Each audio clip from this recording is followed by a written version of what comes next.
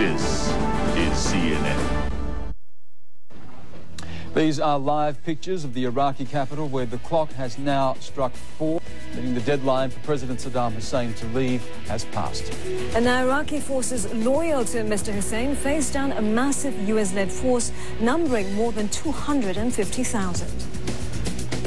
The US-imposed deadline for Iraqi President Saddam Hussein to go into exile has just expired. It would seem that war is now inevitable. CNN's John Vors is following events in Kuwait, which neighbours Iraq. He joins us now from Kuwait City. John, give us a sense of the mood there.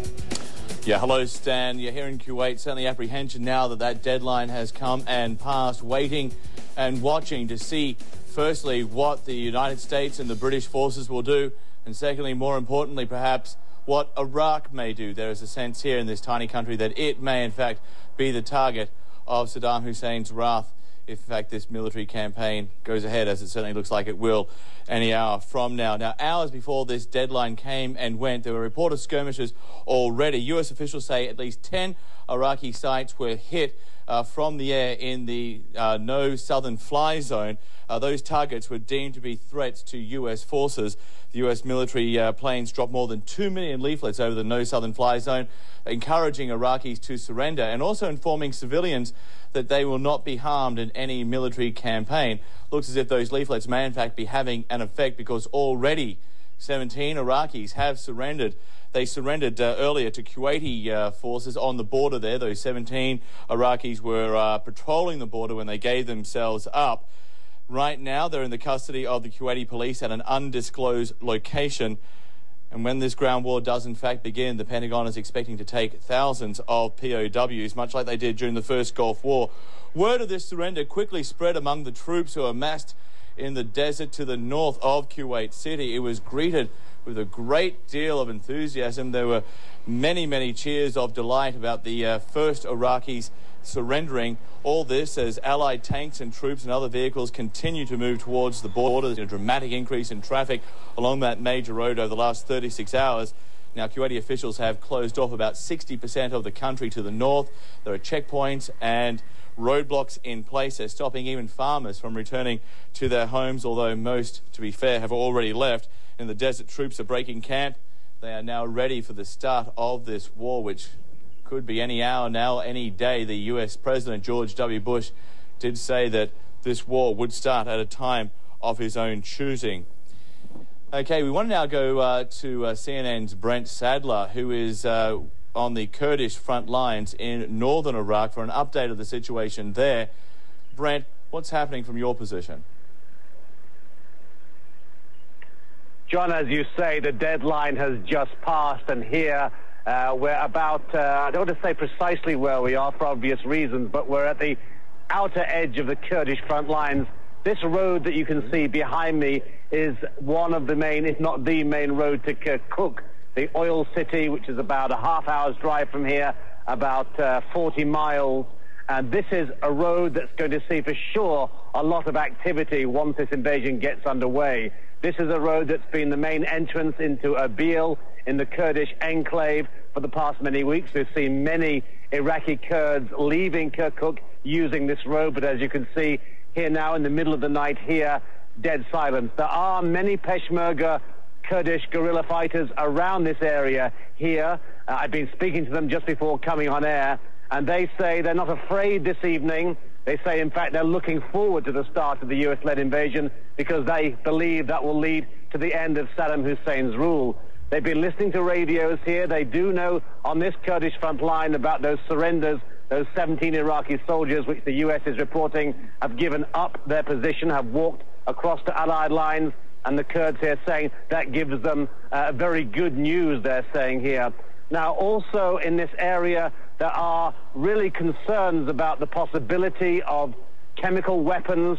We've seen over the past few days tens of thousands of Kurds leaving the main population centers, going into the countryside to get into a safer area. We have just seen, about 5 minutes ago, we spotted through one of our night scope lenses what seemed to be aircraft activity. We also heard something in the skies above, but as yet no activity in terms of explosions or anything that would signal any sort of attack taking place just south of where I am in Saddam Hussein's controlled territory. So just to wrap up, John, behind me here, this road, deadly quiet now, very eerie standing here, just as I say, about 3 miles from those Iraqi lines, really within a mortar range of their positions. This position is known very well to the Iraqis, so I don't expect we'll be staying here all night, but we'll be watching from a reasonably safe distance as things go on. Back to you, John.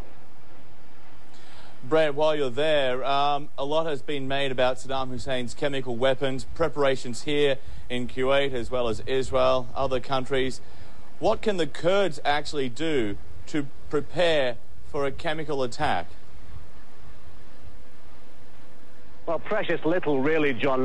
Looking around the Peshmerga fighters here, they've got no chemical weapon defenses whatsoever, no gas masks, no chemical suits. You know, we're far better equipped than they are. We have all that gear stacked in our cars just at the side of the road here.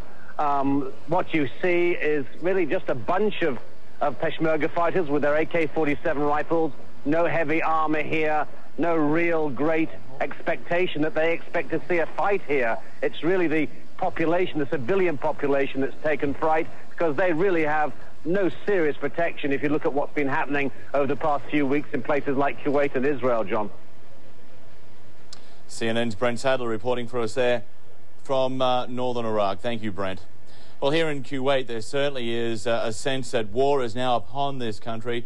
At the airport tonight, chaotic scenes as thousands tried to scramble onto the last flights out. The airport was jammed wall to wall with people as many airlines scale back services, not just to Kuwait, but also around the region. British Airways has now suspended flights. Thai Airways will suspend flights later today. Kuwait Air is making arrangements to shift its operations to Dubai. We have not seen these scenes at the airport until tonight. It had been fairly orderly, fairly calm as people made their way out of the country. But certainly tonight, thousands trying to get out on those last flights. And for those who are staying behind, a last-minute shopping frenzy, buying up everything which they think that they may need: food, water, batteries. Very, very busy at supermarkets around Kuwait City, people stocking up. In fact, many people, though, have in fact created panic rooms in their houses, taping up windows with plastic and duct tape. Although, interestingly, though, a lot of people do not have gas masks. The government here only bought about 200,000 gas masks, enough for only 10% of the population, and a great deal of criticism about that. Here in Kuwait, they point to a country like Israel, where 6 million gas masks have been handed out, but certainly people are now ready for war, ready for what may come next. Stan? John, thank you very much for that. John Vors coming to us from Kuwait City. Obviously a very anxious time there, the threat alert very high. John, we'll touch in with you again a little bit later during the program. US commanders say they're hoping for a quick campaign, winning a war with Iraq in a matter of days. Let's turn now to Jamie McIntyre at the Pentagon as Washington prepares its military campaign. Jamie? And even though the war hasn't started yet, there's still been military activity, including stepped-up strikes in the no-fly zones and even what appears to be the first Iraqi surrenders. For now, it's not a question of if the U.S. attack, but a question of when. Swirling sandstorms in southern Iraq is one factor sources say could prompt U.S. commanders to wait at least another day before launching the invasion northward.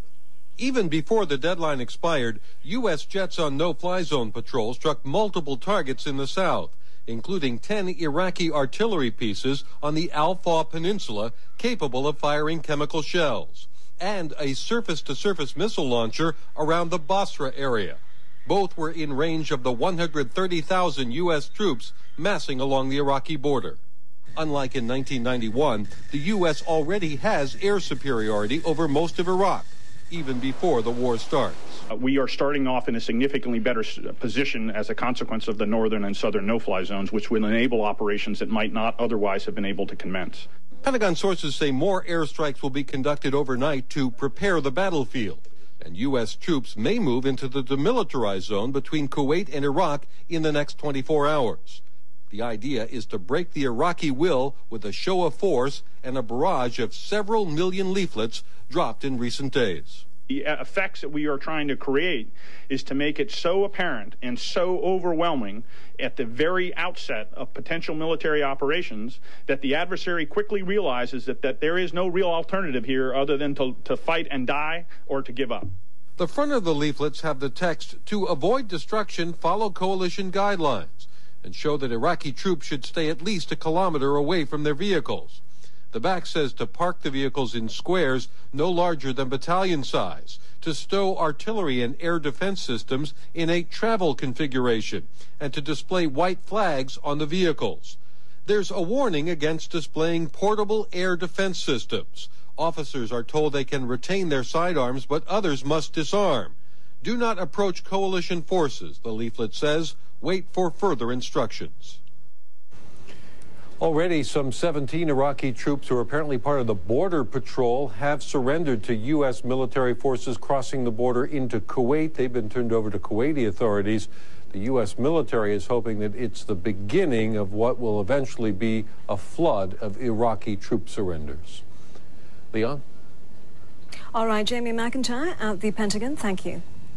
We're going to now take you back to Baghdad. We've been showing you live pictures coming from there throughout the morning, the early morning stages of Iraq. We'll try to get those pictures for you now. There we go in Baghdad at the moment. Of course, that deadline has now passed. It is past 4 a.m. in Baghdad. It is now 4:11 in Baghdad at the moment. That's 11 minutes past the deadline that was set for Saddam Hussein to go into exile or face an attack from the US. And the US-led invasion forces are now getting into formation around the border regions surrounding Iraq. And of course, we did have that news that Jamie just reported of 17 Iraqi soldiers who have already surrendered to the US military.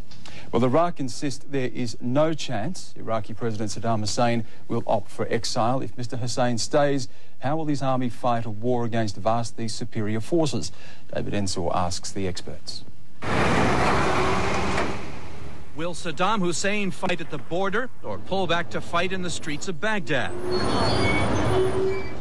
Will he try to survive or attack with chemical weapons and try to go down as an Arab martyr? Only he knows for sure. But former CIA analyst Judy Yaffe says, one way or another, the man she's analyzed for so many years will try to kill a lot of Americans. I think his theory is, I will do as much as I can to make it as ugly as possible for the Americans. I still believe that they have a Vietnam syndrome lingering, that once they see body bags, because they will, this is not Kuwait, this is Iraq, this is Baghdad, we Iraqis know how to fight in the streets. Those Americans can't handle this.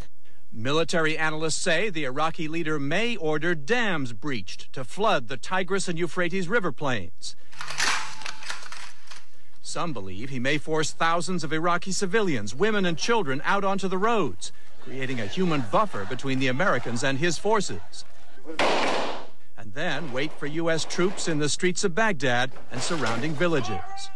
I think what is of most concern to commanders, though, is the hunkering down in the villages and neighborhoods themselves that will force house-to-house fighting. And the goal, the strategy he seems to be pursuing is that he is going to create this fortress Baghdad, what I keep calling the Mesopotamian Stalingrad. Then, if the end appears near, military analysts fear Saddam Hussein may order the use of the very weapons of mass destruction he insists he does not have. My instinct is if he decides to use chemical weapons, it will be in a last-case Armageddon scenario. The analysts we spoke to agreed on this. There are likely to be some surprises for American troops, as well as for the Iraqis. David Ensor, CNN, Washington. The deadline U.S. President George W. Bush issued to Iraqi President Saddam Hussein to go into voluntary exile expired a short while ago. Mr. Bush had threatened military action if the Iraqi leader failed to comply. Now that Mr. Hussein has apparently rejected the ultimatum, White House correspondent Suzanne Malveaux joins us with this update from Washington. Suzanne? Well, it's really been an extraordinary day for the president and, quite frankly, for everyone as we've engaged in this countdown to the ultimatum deadline and now simply waiting for war. White House aides saying that it could come at any time when the military commanders recommend him that now is the ultimate time to go, and he'll say go. Time up for Saddam Hussein. A U.S. strike against Iraq, all but certain. The president made very plain to the American people that as a result of Saddam Hussein's failure to disarm and his possession of weapons of mass destruction, he has come to the determination that the only way to enforce the United Nations resolutions now is through the use of force. When to use military force was the focus of President Bush's meetings with his top Pentagon brass. He was briefed on conditions in the region, including weather and troop movements that would help determine the best time to go in. Mr. Bush was also briefed by his Secretary of Homeland Security, Tom Ridge, and New York City Mayor Michael Bloomberg about the increased risks of terrorist attacks on American soil and New York's special needs. As required, the president officially notified Congress that all diplomatic means to disarm Iraq had been exhausted. In a letter, he said, further diplomatic and other peaceful means alone will neither adequately protect the national security of the United States against the continuing threat posed by Iraq, nor likely lead to enforcement of all relevant United Nations Security Council resolutions regarding Iraq. Aides say Mr. Bush hopes for a precise and quick victory. White House spokesman Ari Fleischer says the president believes the American people are ready for war, have even accepted the reality that lives will be lost. Leanne? Certainly very tense moments. Suzanne Malveaux at the White House, thank you. And of course, as we've been reporting, the deadline has now passed for Iraqi President Saddam Hussein to leave Iraq. That deadline, of course, set by US President George W. Bush. Now Iraq is facing a US-led force to attack Iraq. We're going to go now to Nick Robertson, who's standing by in Baghdad with the latest from there. Nick? In Baghdad, barely a car out on the street. It's a bright moon over the city tonight. The city is very bright. The lights are on. If there had been traffic out, you might think that there was nothing wrong with the city at all, but it is unusually, uncharacteristically still. The people we've seen going about their business earlier in the day, very few of them out on the streets, much less traffic during the day, and a huge air of apprehension, fear, hanging over this city at this time.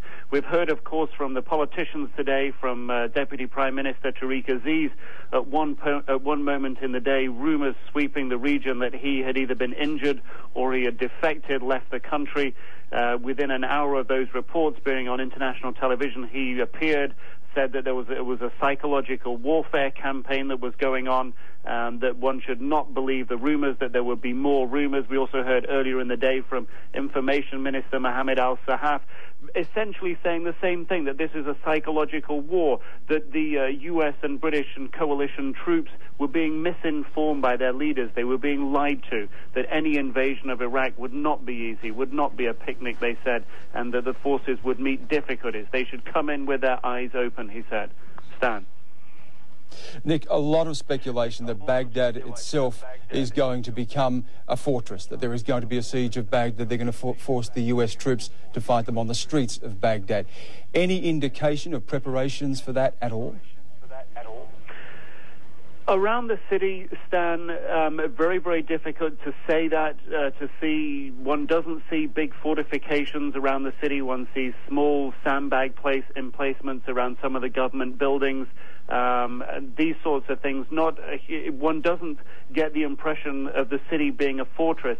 However, we have seen on the television here, and it has been talked about by President Saddam Hussein with his military commanders, they've talked about urban warfare. We've seen pictures of soldiers on the television training for urban warfare. The word from President Saddam Hussein to his commanders is you should minimize your losses and maximize the losses of your enemy. Save your bullets for your enemy when you're sure that you can kill them. The instructions appear to fit in with that image of an urban war battlefield, and certainly the defense of the city, the consecutive lines of defense that the president has talked about here in the past all add up to that. But the city does not seem like a fortress. It is not, if you will, crawling with soldiers. It is not in place with huge military bunkers. There are a few small sandbag bunkers around the city. That's all we see. That's the only visible sign, Stan. What about a sense of anticipation, a sense of fear amongst the ordinary Iraqi people themselves? What have you picked up, Nick? This is a city of 5 million people. The vast majority here cannot afford to leave the city. Some people, if they've had a little extra money, they have left, perhaps taken their families out of the country. That is a minority. Others, if they've got relatives in the countryside, have sent families out there. But the vast majority of people are staying here.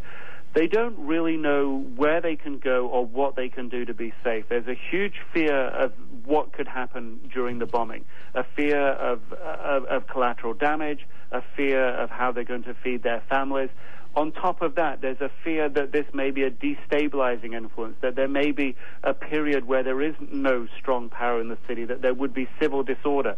They're afraid perhaps of looting. They're afraid perhaps in Iraq's history, people are very aware of when there have been revolts and armed uprisings. They've been very bloody. A lot of revenge has been taken, so people are very concerned about that. With all this fear, though, there is a degree of anger. People say, and privately, even if we want to change the leadership of Iraq, we don't want to do it by an invading force. This is not the way. People fear the instability that it could bring, and they're also opposed to the notion of having a coalition of United States and Great Britain invading Iraq. Stan? Nick, can I just clarify, you spoke there about some people moving out of the city. How much movement have you seen? It's not a heavy movement by any stretch of the imagination. We've seen the occasional car go by that's been full of people and their possessions. We know that prices have gone up for taxis to take people out of the city. We know that the buses taking people out of the city have been full at times. But this is a city of 5 million people. Most people here, for example, a teacher would perhaps earn $5 a month here. It's not enough money over a period of time for somebody to be able to run a car, fill it with fuel, have somewhere where they could take their family. The reason that most people here cannot flee the city or flee their immediate environment is after 12 years of sanctions, the economy has been severely damaged, and that has had a huge economic impact across a broad swath of the population here, and that's why we're not seeing huge numbers escaping. Many people have gone, but not huge numbers. The majority, as far as we know, as far as we understand, remain in the city. Nick, thank you very much for that. Nick Robertson there, our senior international correspondent, joining us from Baghdad, where it is now 4:21 a.m. That shot coming to you live from Baghdad. Well, pilots and sailors throughout the region are waiting for their orders to act. Let's go to Gary Stryker now. He's aboard the USS Theodore Roosevelt. Gary, what's going on right now where you are? Well, the Roosevelt is in the eastern Mediterranean, along with another carrier from the United States, and there are actually 5 U.S. carriers in the region.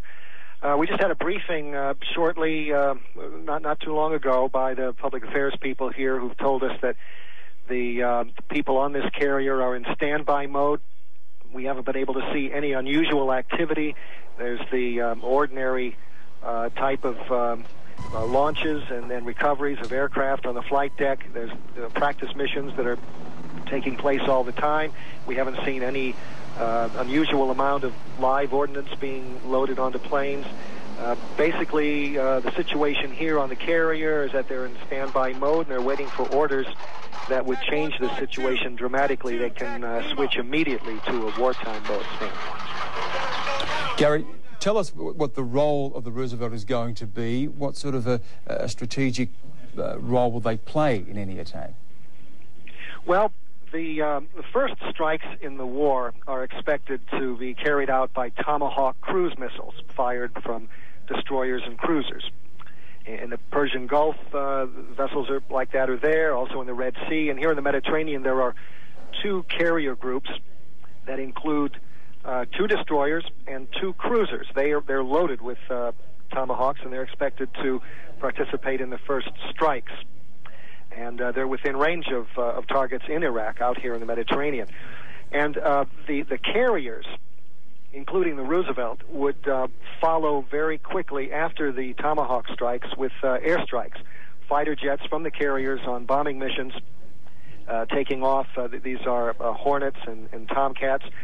We just went down into the magazine of this aircraft carrier and saw some of the ordnance, the bombs down there that they have stored to be loaded onto these planes, and it is an impressive sight. I can tell you there are hundreds of 1,000-pound bombs that are being assembled on a regular basis down there. This carrier is loaded and ready to go, Stan. Gary, you get to speak to those on board. This, of course, has been a steady build-up for some time now. What is the mood amongst those on board? everybody you talk to here has virtually the same response, that they've trained for this, they're ready for it. They're relieved in a way that finally a decision has been made and that something is going to be done about this. The carrier has been circling around in a coordinate box in the eastern Mediterranean for a couple of weeks, and the tedium has kind of grown. People have wanted to get something done, and now they feel that, okay, they've made a decision. Now we're going to get moving. But there's still some anxiety. People have told us that there's nervous anxiety among the crew. They're anxious. Anxiety level is up a little bit. You hear people constantly using the term anxious, anxiety. Many of these people have never been in combat before. There are, of course, many veterans from the campaign in Afghanistan. They saw action there. The Roosevelt was in the Indian Ocean off Pakistan, and many of the aircraft on the Roosevelt went into Afghanistan on bombing missions. But everyone is primed, as they say. They're ready to move whenever they're given the order, and the morale generally is very high here, Stan. Gary, thank you. Gary Stryker there on board the USS Theodore Roosevelt. And we'll be checking in with our correspondents around the Gulf again. First, though, we are going to take a break. It's now about 20 minutes past 4 in the morning in Baghdad. We'll be back in just a moment.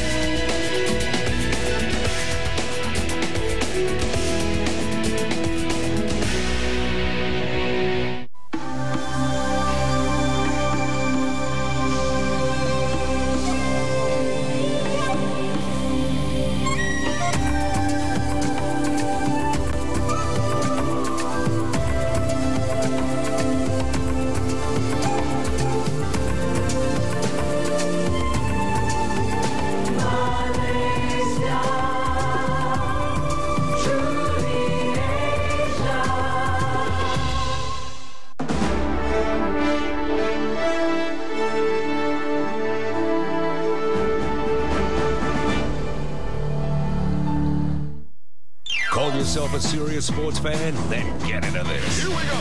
Foxtel Sports Plus package. 3 big sports channels. Unbeatable action. Unbeatable value. Get one, get them all. Fox Footy Channel. Your team, every game, every week. Unrivaled access to the biggest names in the game. Yeah, now superstars there, isn't there? Sports Plus, packed with extras. Fox Footy Extra. A brand new channel dedicated to your club, your state. And he gets it! From the national to the international. Sports Plus also delivers ESPN, the worldwide leader in sports. Home of the NHL and NBA playoffs, the UEFA Champions League. The explosive X Games, golf, tennis, motorsport, and Major League Baseball. Get on a winner. Fox Footy Channel, Fox Footy Extra, and ESPN. Foxtel Sports Plus package. Call now and get it on and get serious about your sport today.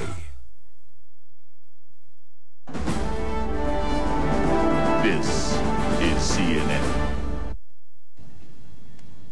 Welcome back. As a US-led invasion force now awaits the order to unleash a massive strike on Iraq, we take another live shot from Baghdad, where it is 4:28 a.m., almost half an hour past the deadline for Saddam Hussein to go into exile and leave Iraq.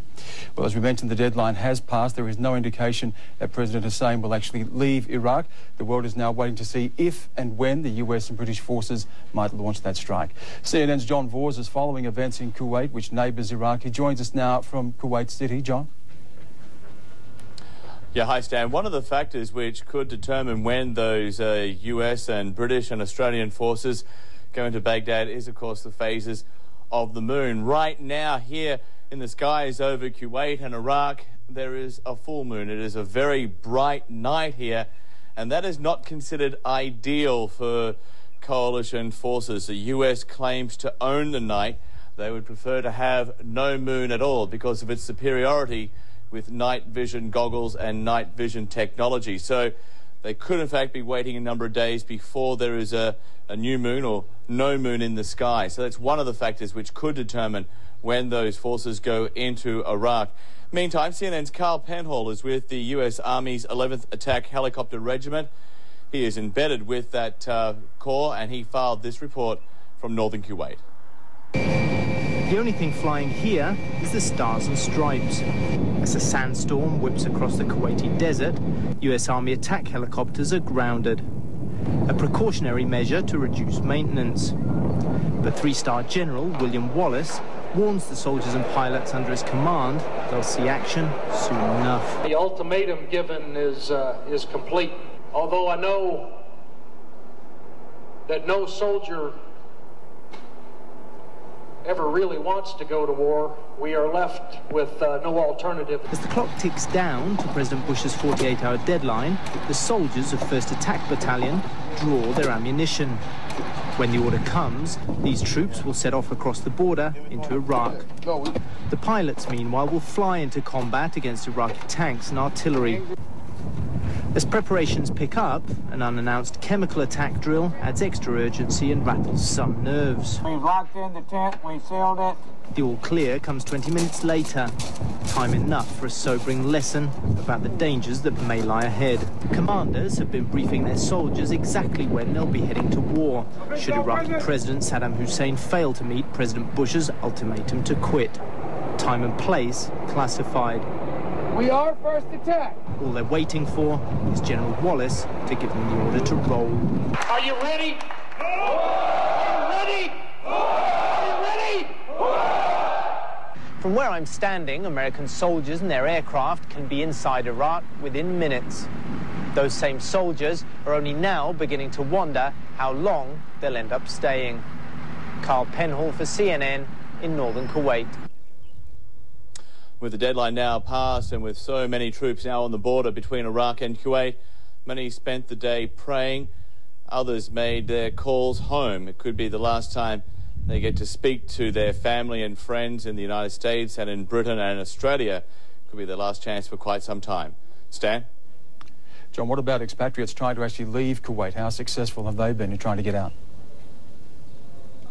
Well, of course, there's been chaos here tonight over the last couple of hours at the airport in Kuwait City. Thousands of people jamming into Kuwait's airport. Now, it's a medium-sized airport, and by all accounts, it should be able to handle a busy day, but it probably hasn't seen anything like this before. Extremely busy. People wall-to-wall jammed trying to get out. A number of airlines have, in fact, cancelled flights, and so the demand tonight was extremely great, greater than many people, in fact, predicted. Also, Kuwaitis stocking up on everything which they may need should this war turn towards Kuwait, should there in fact be an attack on Kuwait. And that's the biggest fear here, is that Saddam Hussein, who fears he now has nothing else to lose, he could in fact launch an attack, some kind of scud attack or chemical attack on this small country. Stan? John, thank you. John Vors joining us there from Kuwait City. Hundreds of anti-war protesters have come out in force in Los Angeles, some banging drums, others chanting slogans. A similar demonstration is taking place up the California coast in San Francisco. A man who may have been protesting a war in Iraq leaped to his death from the Golden Gate Bridge. The anti-war sentiment comes as the U.S. makes security preparations during hostilities in the Middle East. We're joined now by Chicago Bureau Chief Jeff Flock, who is at the Sears Tower, the tallest building in the U.S. following the terror attacks of September 11th. Certainly stepped up security where you are. Indeed, all across the U.S. tonight, Leanne, precautions being taken, particularly at perceived targets. As you point out, we are at the Sears Tower, tallest building in the U.S. tonight. Many people have been afraid, particularly since 9/11, that perhaps this building would come under a similar attack. In fact, some people that work tall in this tower have gone so far as to purchase parachutes so that if they were unable to get out any other way, they could perhaps get out that way. We've got pictures of this tower in the daylight. We can tell you what they've done is erected cement barricades, red, white, and blue ones, that would preclude bomb-laden vehicles from perhaps being driven too close to the building. In addition, all of the shipments inside the Sears Tower are now x-rayed. Anyone that walks into the Sears Tower goes through a magnetometer, and they say if it goes to a code red in the U.S., a danger level code red, they would shut down the popular sky deck where folks can go up and take a look out over the city. Other precautions at the world's busiest airport, that's O'Hare Airport here in Chicago. All folks that come to the airport are tonight being greeted by a sign flashing which informs them that they are subject to a random search. In fact, we saw Chicago police officers pull many vehicles over for random searches out there. In addition, there are canine patrols. stepped up security at the airport as well, including, we are being told tonight, police officers being dispatched to streets beneath flight paths of airplanes so as to head off anyone who might be having a shoulder-launched missile. So serious precautions all across the U.S., particularly here in Chicago where we stand tonight. Leanne, back to you. Jeff, you mentioned people buying parachutes amidst the stepped-up security. Are people preparing for chemical attacks as well? Some people have gone so far as to purchase gas masks. The city has tried to get the word out that it has a plan to give folks some information about what to do in this sense of, in the case of a chemical attack, check the wind, the basics that many of us have learned. The city feels it is as prepared as it can be right now. And what will it be like when morning actually comes? Are people still going to work? Is it still going to be business as usual? Are schools going to be closed? No, indeed, they will not be. It was a normal day out at the airport. We spent much of the day at O'Hare Airport. It looked like a very normal day today. Only cancellations were flights to Denver here in the U.S., which was under a massive snowstorm. So pretty much a normal day at O'Hare, a normal day in Chicago, and no one here is expecting to alter their routine even after hostilities commence. You mentioned, Jeff, of course, war protesters taking to the streets in L.A., in New York, in Washington. How manageable was that for the security forces? Certainly a very tough job here as they try to juggle the threat of terrorism and, of course, now these war demonstrations, anti-war demonstrations. Indeed, the plan is here in Chicago, as is in many cities, for 5 o'clock on the day in the afternoon after hostilities commence, that folks gather. Here it will be on the Federal Plaza, not too many blocks from where I stand back there behind me in the darkness. A group will come prearranged to that location to demonstrate. Local authorities are prepared for that. They know it's coming, and they're ready for it. All right, and that was Jeff Fluck, a CNN correspondent in Chicago. Thank you very much. And once again, we bring you live pictures from Baghdad. Currently, it's 4:36 a.m. in Baghdad. The deadline for Saddam Hussein to leave the country and voluntarily give up power has already expired. So far, no sign of any military action on either front. The U.S. has come out again to say, the White House at least, that the attack will come at a time of the U.S.'s choosing. Preparations for an imminent war in Iraq are not limited to the immediate region. Israeli leaders say they are 100% ready for the possibility that Iraq will respond to a U.S. invasion by attacking Israel. Kelly Wallace has more. In Tel Aviv, stormy seas outside, but even with an Iraqi war possibly just hours away, a sense of calm inside.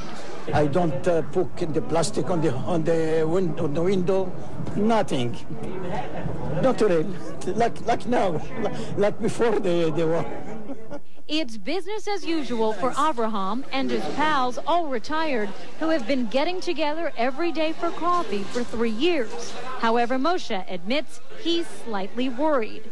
I lived through all the wars in Israel, he tells us. He who is not worried is no hero. In a sign of the country's stepped-up preparations, late Wednesday, the Israeli military instructed citizens to open up their gas mask kits and carry their gas masks with them at all times beginning Thursday, with instructions provided on public television. Earlier, Prime Minister Ariel Sharon tried to reassure the public. The danger that Israel will get hit is very small, Sharon said at a cabinet meeting. Israel is 100% prepared. Even though the Tel Aviv area bore the brunt of the Iraqi Scud attacks in 1991, most people here don't believe it will be the same this time. Still, they're taking precautions. I'm not scared, but I'm not stupid, you know. So somewhere in between. In between picking up groceries, some Israelis pick up duct tape and plastic to prepare a sealed-off room in the event of any fallout from the war. Alina, who works as a nurse, says she's convinced Iraq will fire a missile at Israel because Saddam Hussein will do anything to defend himself, she tells us. But Sarah, a teacher and a mother of 4, has so far made no preparations. Maybe something is wrong with me, but I'm not too scared.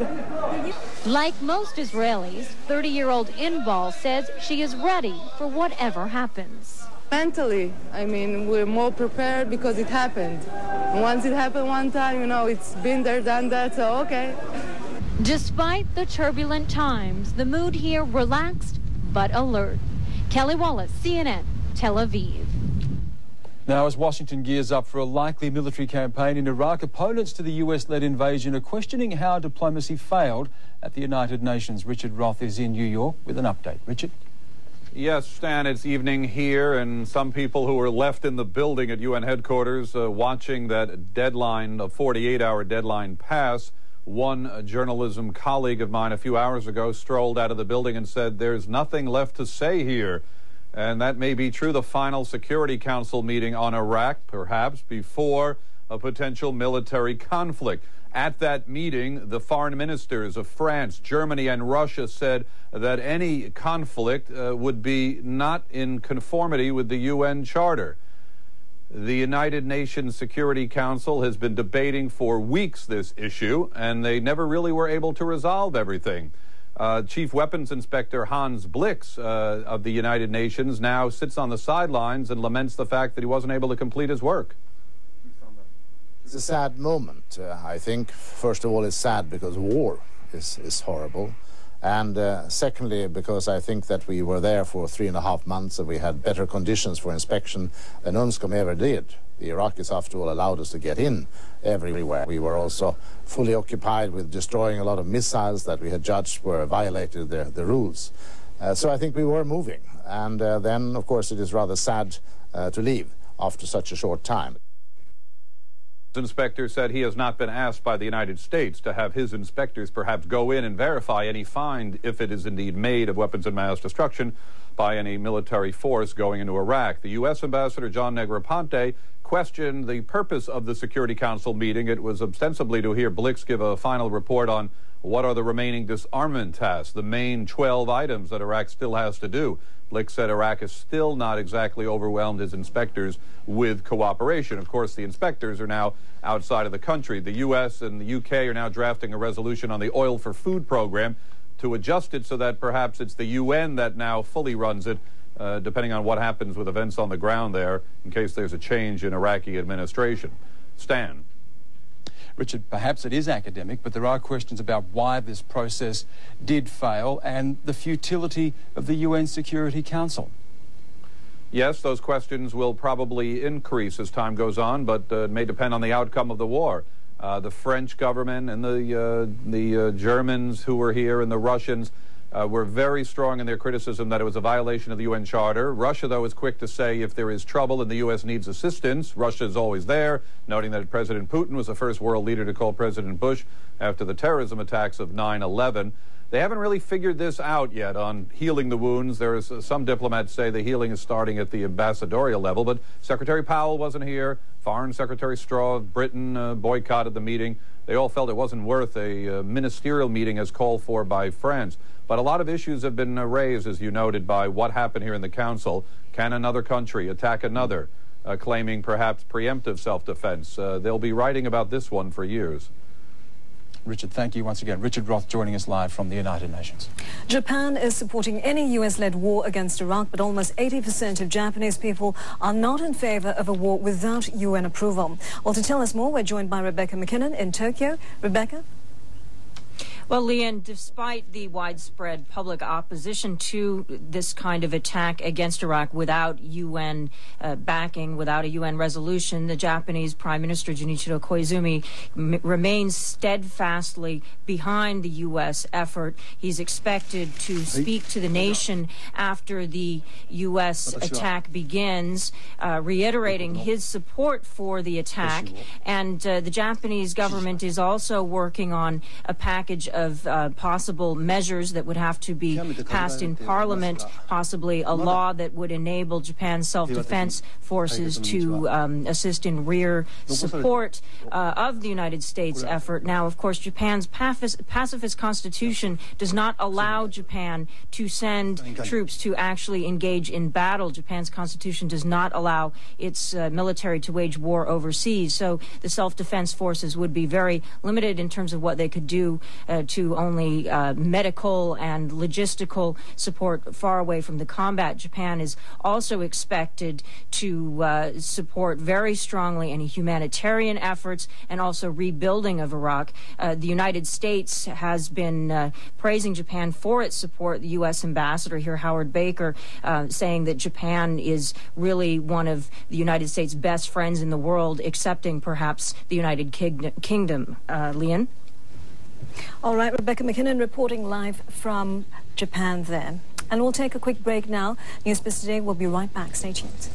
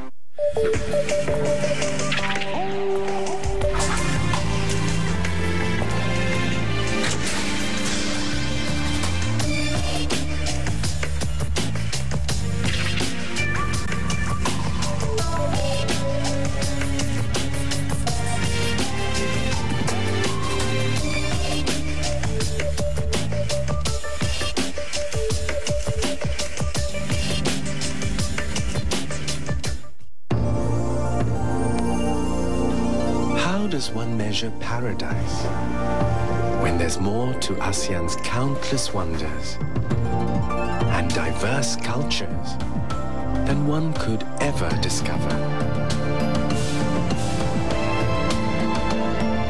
Come, experience paradise under the ASEAN skies.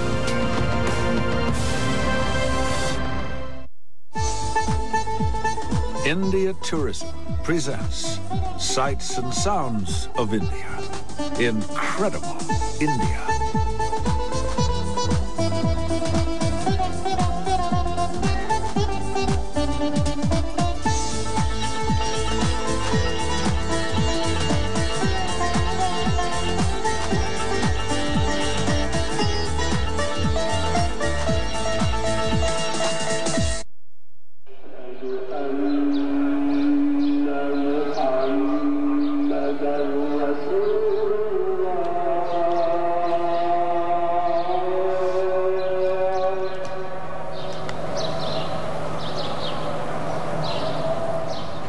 Welcome back. The traditional call to prayer echoing out across Baghdad, a very eerie sight of Baghdad. One description I have read says it is swirling dust shrouded in grey clouds and an ominous mood hanging over Baghdad at the moment. Of course, it is now about almost an hour since the deadline for President Saddam Hussein to go into exile, leave Iraq, has passed. The live pictures there coming to you from Baghdad.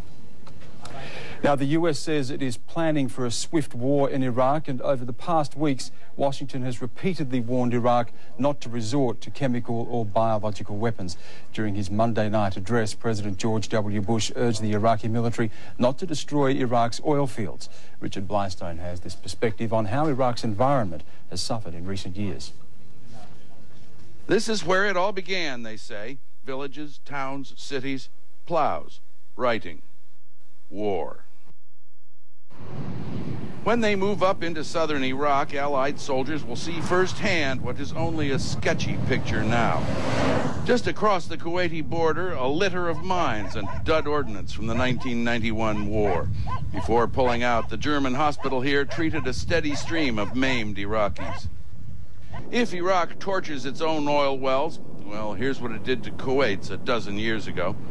A smoke plume that went all the way to India, and a fallout crust of asphalt over big areas of Kuwait.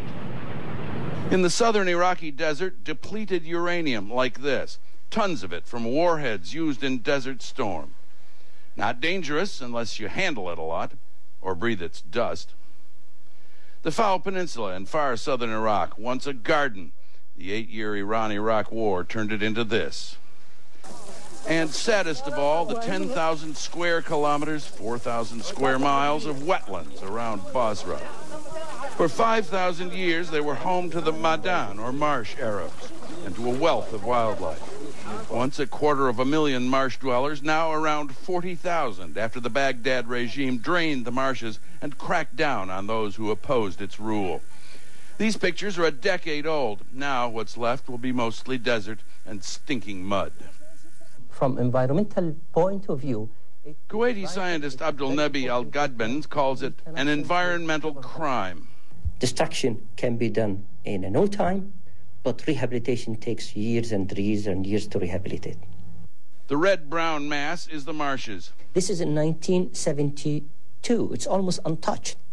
It's almost clean, crisp. You could see it very easily that it is lively, full of water, and the life is okay. In 1990, the gray of drought is growing. Then, 1997. You could see the gray color is almost covering the whole area, which presumably you could say that more than 96% of this area has been drained. But the damage goes farther than that, spreading pollution down the waterways and into the Gulf, where it's wiping out marine life. And that's just part of the scene before another war. At least when it's all over, the scientists can get in and study it. Richard Blystone, CNN Kuwait. The United States No. 5 air carrier is bracing for the impact of war, calling it one of the worst financial crises in aviation history. Continental Airlines Chief Executive Gordon Bethune says the carrier will slash 1,200 jobs by the end of the year. Bethune expects to save $500,000 from the move, but he warns that if the war in Iraq is prolonged, the company will need to find additional ways to save money and generate more revenue. U.S. airlines have lost nearly $20 billion since the end of 2000. The Air Transport Association says the industry could lose an additional $10 billion this year because of the war. European carriers are also scaling back to soften the blow from war. British Airways has halted service to and from Kuwait and Tel Aviv. Dutch carrier KLM has grounded its Friday and Sunday flights to Kuwait, and Swiss International has cut service between Zurich and Cairo by nearly 30% due to lower demand. Here is what Richard Branson, the chairman of UK-based Virgin Atlantic, has to say about the looming war. At the moment, we're not cutting capacity, but what we're not doing is expanding on some of the new routes that we planned.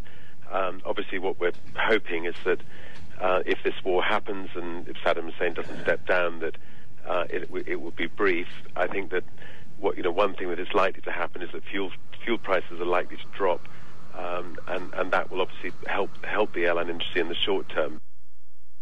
A trade group representing most of the world's international air carriers has reportedly decided to raise airfares in response to high fuel costs. Reuters wires agency quotes sources as saying the International Air Transport Association will hike prices by 3% from April 15th.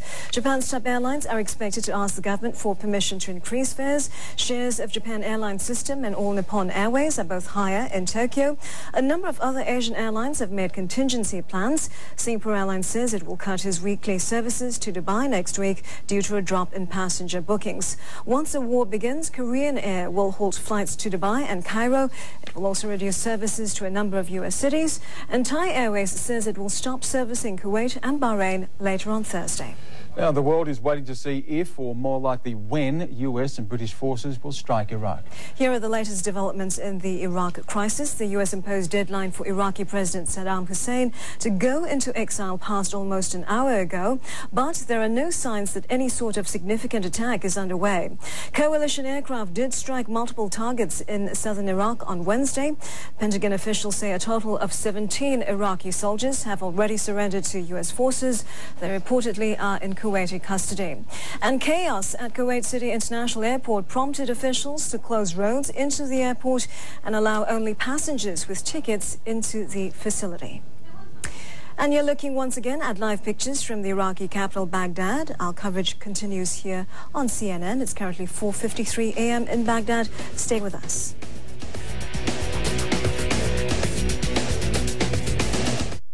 Monsieur, tout va bien? Oui, merci.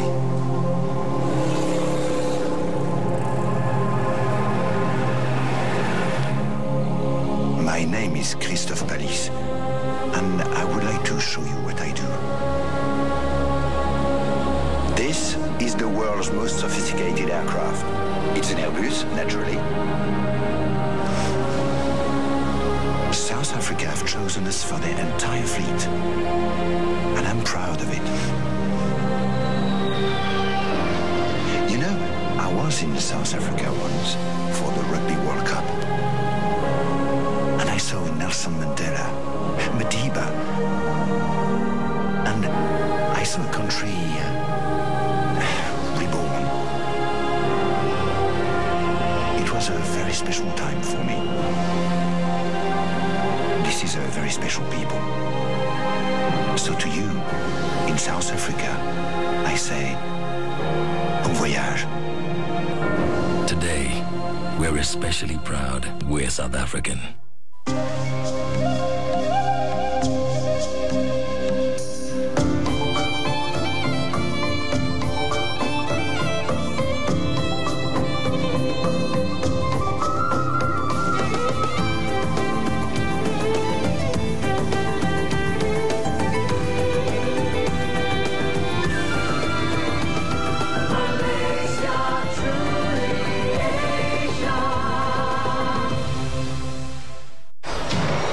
Is Asia with Andrew Stevens. Taking you around the corporate world live.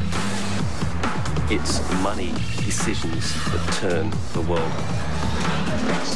It's Biz Asia's responsibility to ask hard questions. Are you going to cut staff? Are you going to slash costs? Helping you do business in Asia. And why do people watch? It's absolutely fascinating. Biz Asia, only on CNN. Welcome back. You are seeing now live pictures coming once again from Baghdad. It's 4:56 a.m., almost 1 hour since the passage of that deadline. In Kuwait City, expatriates are rushing to the airport to try to get out of the city as the mood there turns anxious. The threat alert is very high. That's where we join John Vors, who's going to bring us the latest from there. John, about 175,000 US and British troops awaiting their orders. What are the expectations on when that order may come? Well, Stan, one of the factors in any ground or air assault is, of course, the phases of the moon. Right now, over Kuwait and Iraq, there's in fact a full moon. That's not ideal for US military forces or British forces. They would prefer to have a new moon or no moon. The darker the better, because that better suits their night vision goggle capacity. That's the moon. As you can see it, it's a full moon, very, very bright. So we're waiting for those phases of the moon to pass. So that is one factor which could play into all this. It won't be a defining factor, just one of them. An indication that things here in Kuwait City are at least relatively normal. We just heard a short time ago the call to prayer. It's about 5 a.m. here, so the call to prayer is a sign that things are still normal and anything but a normal situation. As you mentioned, hundreds and hundreds of expats scrambling to leave, scrambling to get out. We heard before from Leanne about a number of airlines which have suspended flights to the region. It's interesting what's happened here over the last 24 hours. There's been an apprehensive mood here, and in the last 24 hours it seems to have been ratcheted up quite significantly, almost to not quite panic, but certainly something very, very close to it. Now, that many expats have been advised by their governments and their embassies that it's simply too dangerous to stay here in Kuwait, and the biggest fear is that Kuwait could pay a dear, dear price for hosting those tens of thousands of coalition forces which are now massed in the deserts to the north. And the fear here is that Saddam Hussein may actually launch some kind of preemptive strike to extract revenge from the people of Kuwait for hosting those troops. And that could happen at any time, especially now that we're an hour past the deadline. Stan. Indeed, we are 1 hour past the deadline. Thank you very much for that, John. John Vors joining us from Kuwait City. You've been watching NewsBiz today. A quick wrap-up now of the key developments. The US imposed deadline has passed for Iraqi President Saddam Hussein to go into exile, but there are no signs that an attack on Iraq has begun. The Pentagon says a total of 17 Iraqi soldiers have surrendered to US forces. We now join Larry King live with more coverage of the crisis in Iraq.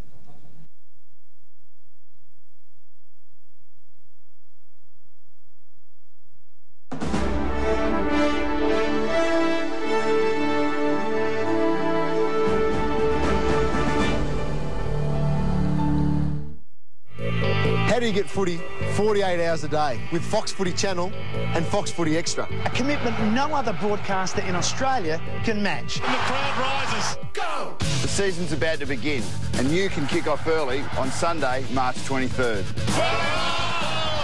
Don't go anywhere. Go! Every subscriber will have access to Fox Footy Channel and Fox Footy Extra. Feel the fever for a full week. Get a taste of Australia's ultimate AFL channels. Kick the goal, and he does!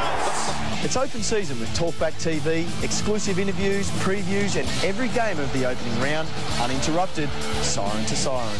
Welcome back. You can never get enough footy. Game on. It's also your chance to kick on with us and sign up for what is going to be an unforgettable year.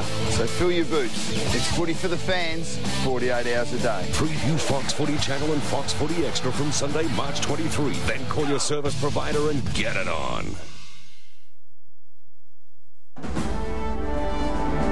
This is CNN. In Tel Aviv, Bob Simon of CBS News, who was held prisoner by Saddam Hussein for 40 days during the '91 Gulf War. In Boston, Brigadier General John C. Reppert, U.S. Army retired, former director of the On-Site Inspection Agency, responsible for inspections under all arms control treaties America signs.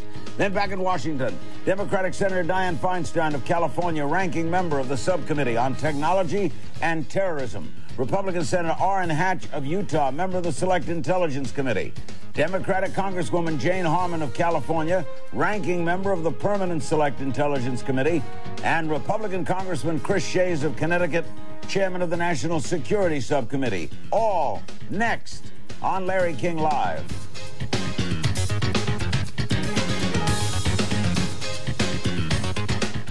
A couple of quick notes because of this, of course, ongoing story. The editions of Larry King Live, normally on the weekend, which are taped, will be live. We'll be live throughout this entire crisis, so we'll be with you on Saturday and Sunday and how long it takes. And one of our guests tomorrow night will be General Hugh Shelton, the former chairman of the Joint Chiefs of Staff.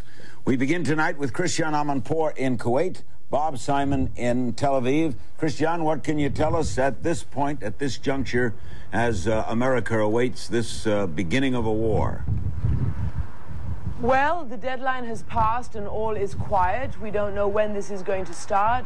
We were told, as you remember in that televised address, that it will start at a time of the U.S. choosing, and so we still wait. But certainly there has been little bits of news today.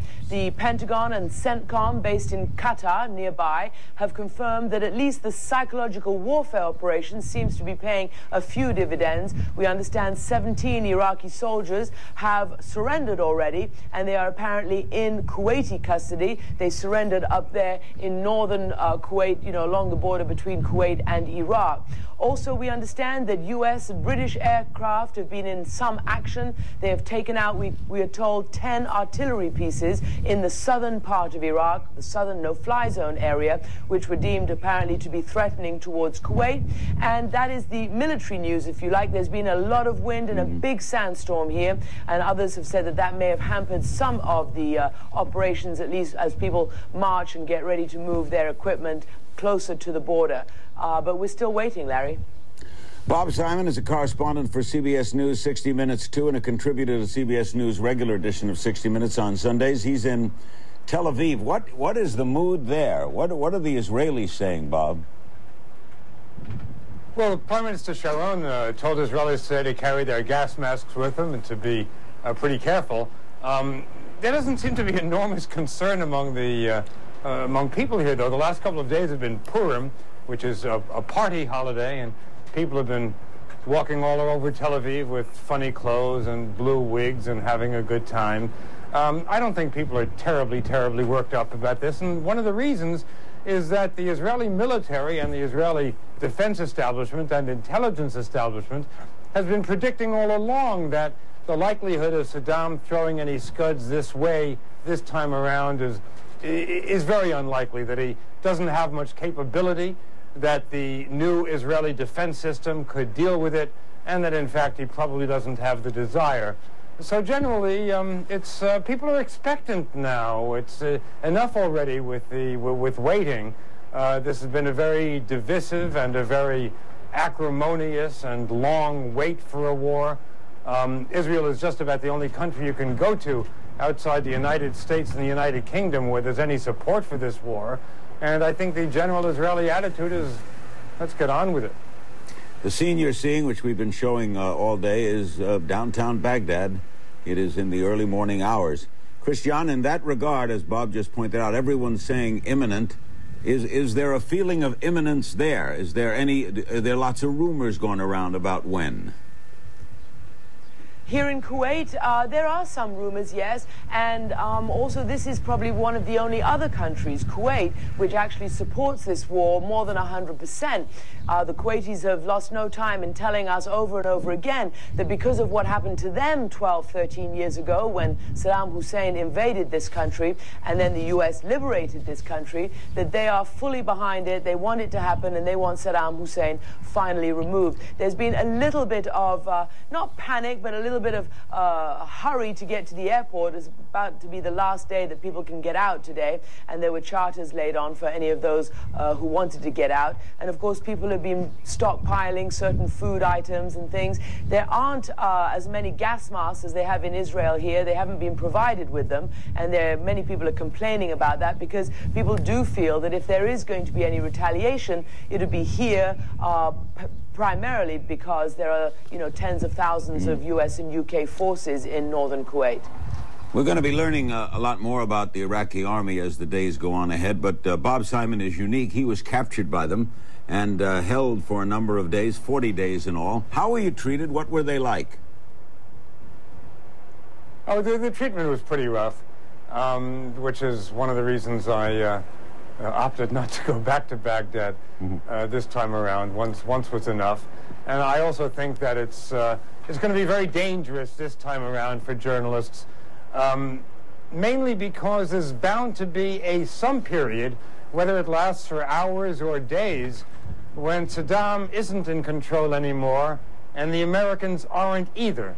And it's during a period of chaos such as that I think it'd be really risky for journalists, particularly for American journalists. So it could be a very rough ride this time around. Ironically, in the past, Saddam was the journalist's best protection in that he kept the place in order, and as long as he kept it in order, unless he wanted any particular journalist taken, it didn't happen. We were taken because we were not in Iraq with proper visas. We were captured in a no man's land between Saudi Arabia and Kuwait. But American journalists in the past who've been covering the war in Iraq or wars in Iraq have gotten along pretty well. Are you going to stay fixed, Christian, or will you be moving on? Moving on, Larry. It's a fluid situation, as they say. I'm going to be here for perhaps the first hours, and then I'm going to move on just as soon as I can. That's Christian Amanpour. We thank her very much on the scene in Kuwait. Bob Simon, we'll call on him again when we meet General Reppert, and he'll also be on our panel later. But when we come back, we'll talk with a frequent guest on this show and a man who's known his way around war, Senator John McCain. Don't go away.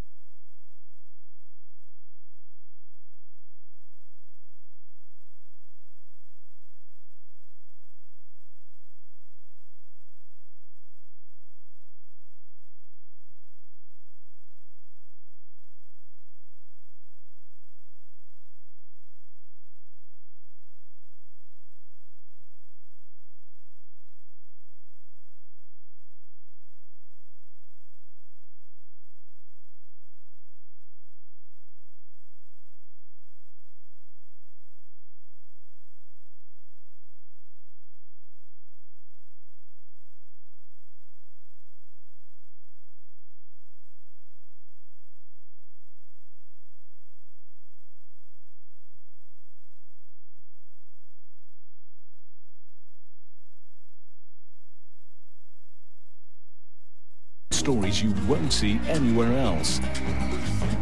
Arts and culture. Business news. Politics. All of Africa now. For stories as diverse as the continent, Tumi Makabu takes you inside Africa. Sundays, only on CNN. It is time to take action. They are guilty. I hope that this issue can be resolved peacefully. No single nation should be allowed to police the world.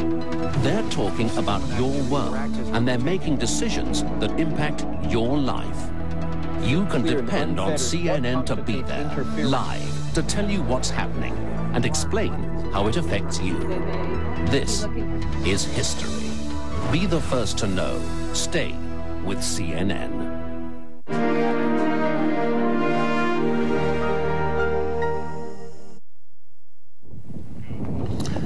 We're watching United States troops preparing for action. For those of you on television, this program, by the way, is simulcast through Westwood One Radio as well. Joining us now is Senator John McCain, Republican of Arizona, member of the Senate Armed Services Committee, decorated veteran, of course, former Vietnam POW. What, Senator McCain, is optimum time in a situation like this? I would think, Larry, that it would be in a matter of 2 or 3 weeks. I think we'll see a much shorter bombing campaign than 1991. And if all goes well, that could happen. But that's an awful big if. As you know, the fog of war sometimes causes things to happen that we don't foresee. It's pretty much almost daylight in Baghdad. Is it automatically assumed that this war will start at night?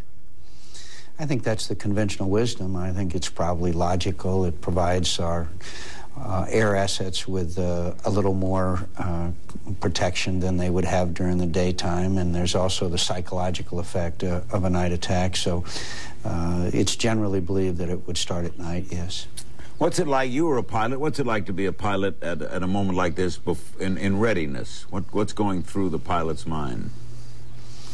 Well, the first time in combat, there's a mixture of apprehension, fear, excitement, adrenaline, and a bit of exhilaration in that you're now doing what you've been training for a long period of time. And a lot of these pilots, it will be their first time into combat. As you know, it's been some years since the Gulf War. But there's also a sense that you're doing what your commander-in-chief has ordered you to do and what your country expects you to do, and there's a certain amount of pride there. Do you think the country is prepared for what might happen? I think the country is proud of our leadership, proud of the men and women in the military. I think they're going to be proud to liberate a millions of people, a nation that has lived under the most brutal and sadistic kind of oppression for a long period of time. And I think we will be proud of the outcome, and we will live in a safer world. Think protests will stop? Well, I hope so, because, you know, there comes a time for debate and discussion and protest, and then there comes a time where we should rally behind the president and the troops when we go into a conflict. Look, it's not possible to only support the troops and not their mission. I mean, that's just a contradiction. So I hope that, except for isolated incidents, most people will now spend their time showing their support and their pride in these young men and women who are the very, very best. I mean, they are spectacular people. You've had them on this show, and so we can be proud of them. And I believe that every action, including additional risk to the lives of American fighting men and women, have been taken in order to avoid unnecessary civilian casualties. Yesterday on the floor of the Senate, you defended the administration's not giving projections of what this is going to cost. Why?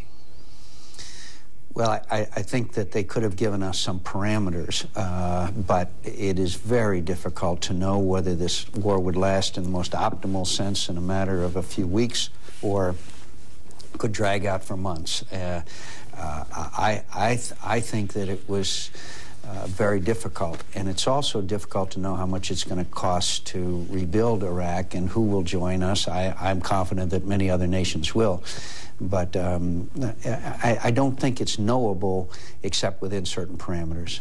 Is there a possibility that the Iraqi army may toss it up and surrender?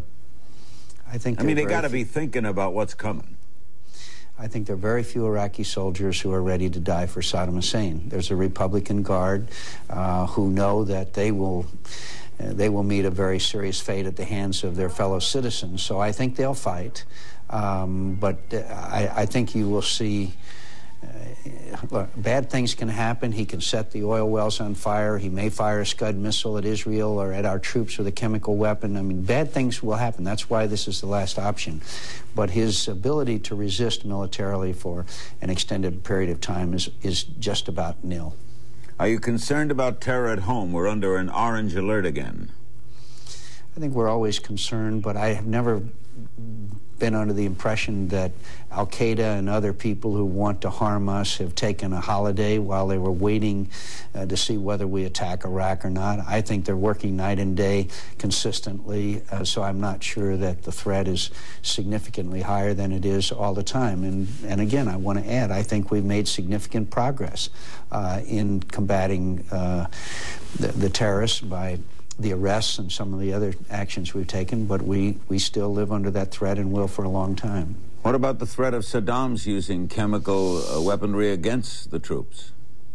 We have provided our troops with equipment. I think that we've done the best we can to protect them. I think it can be very dangerous, and one of the reasons why we took out a few artillery pieces earlier today, I think, was to help prevent that. I worry more about an attack on Israel because they obviously can't provide their citizens with the protective equipment that we can, our own people. But I'm also curious, even if Saddam Hussein orders such attacks, I'm wondering if there are people who are willing to carry out those orders.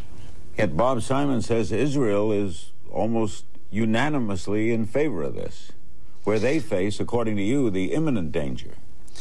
Well, the Israelis know that the longer they live next to Saddam Hussein, the more likely it is that they, like his other neighbors have in the past, might experience an attack from him. I think they would be very, very relieved to see him gone from the neighborhood. And by the way, I think his other neighbors will also. Senator, it's always good having you with us. We'll be calling on you lots in the nights ahead. Thank you, Larry. Senator John McCain, Republican of Arizona, member of the Armed Services Committee. When we come back, Bob Simon will rejoin us from Tel Aviv, and Brigadier General John Reppert, United States Army retired, will be aboard. As we go to break, another live shot of Baghdad in the early morning hours. Don't go away.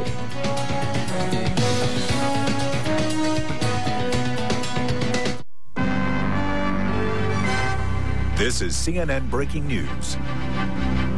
We interrupt Larry King live to bring you this news just into CNN. Officials with Cuba's Civil Aviation Agency say a DC-3 with 35 people on board was hijacked and landed in Key West, Florida with U.S. military escort. Now, the Associated Press reports all 35 people on board were released a half hour after the plane landed Wednesday evening. An FBI spokesman said 6 hijackers also surrendered to authorities in Key West. Of course, details right now are sketchy at this time, and of course, we will bring you more details as they become available. Once again, officials with Cuba's Civil Aviation Agency say a DC-3 with 35 people on board was hijacked and landed in Key West, Florida with a U.S. military escort. All 35 people on board were released a half hour after the plane landed. Again, we will bring you more details as they become available. But for now, though, it's back to Larry King Live.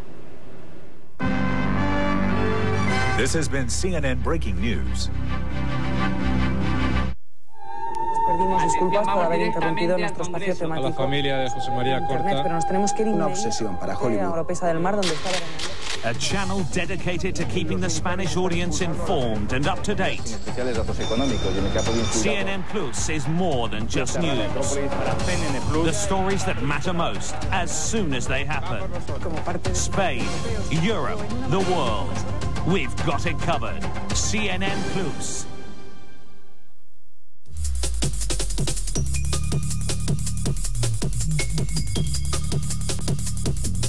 A viewer in Nepal recently asked CNN, "I would like to know how news presenters react when there is a breaking news situation. Are scripts written for such cases as well?"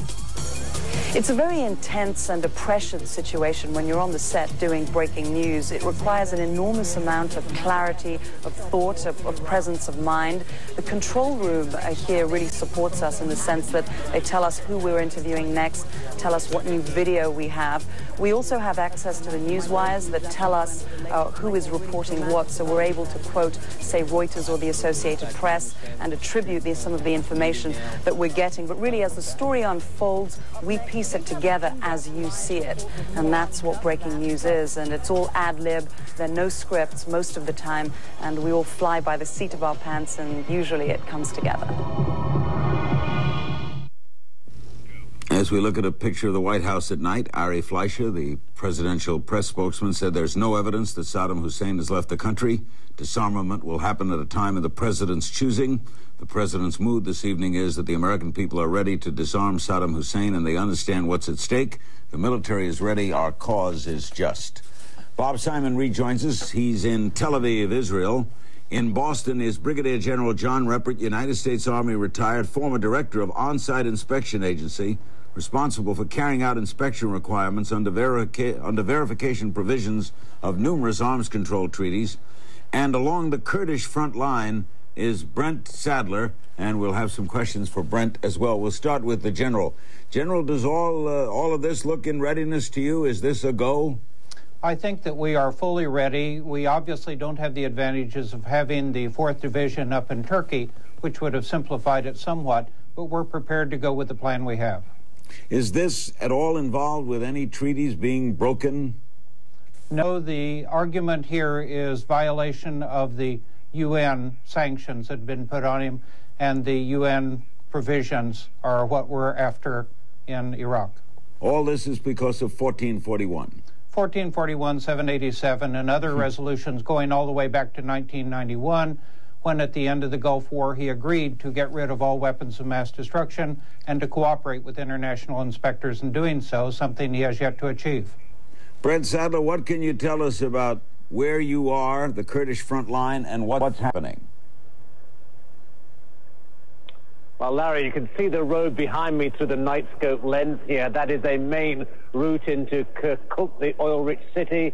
Senator McCain, one of your guests a moment ago, talking about the possibility of Saddam Hussein detonating those oil fields. It's along this road that you might see that happening should those orders be carried out by soldiers. Very spooky around here. Iraqi troops only 3 miles behind me, within mortar range in this area. Kurdish fighters really watching and waiting. I asked them if they were afraid. The Kurdish fighters here on this front line said, no, we're not afraid. Saddam Hussein is the one who should be afraid. Are any American soldiers, military people with you there? No, Larry. We've seen no American military personnel on the ground at all. Special forces for sure out and about in this Kurdish enclave.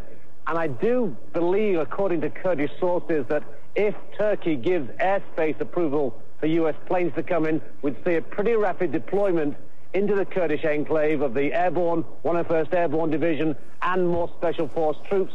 And you can say it's a pretty safe bet we'd see this road behind me to Kirkuk at some stage after an invasion gets underway, using this route south to get to Kirkuk. Bob Simon, I know you'll be part of our panel at the bottom of the hour. Do you have a question for General Reppert? Well, I think the General seems to feel that the military campaign will be relatively smooth, and from the little I know, I definitely agree with him. I'd be very curious to know what he thinks of the aftermath, how he thinks the Americans will be prepared to occupy Iraq, which seems to be their intention, how long they'll be there, and how much, to what extent the Iraqi people will stand for it. General? I think you have a couple factors there. First, there will be a period of occupation. How long that will be is probably between 2 and 5 years. Whether it is Americans doing it is still very much up in the air. There are other countries who have assisted in this operation, and there will be far more that will be willing to come in after the fighting is done. Bob, John McCain fears an attack on Israel. You're there. Do you fear it? No, I don't, in fact. Once again, there's a very limited area in Iraq from which the Iraqis could fire Scuds. there's a lot of confidence here that this area has been studied very intensely by the Americans and probably by the Israelis as well. And there's also the question whether, even if Saddam could do it, whether he'd want to. It seems that this particular war, from Saddam's point of view, is not about Israel. The last one was to a great extent. This one is about America and America's desire to unseat him. And I think any damage he can wreak or feels he can wreak, he will try to wreak against the Americans, not against Israel. Brent Sadler, will you tell me, are you there for the duration or are you going to be mobile? Well, Larry, here for duration, certainly. Mobile, yes.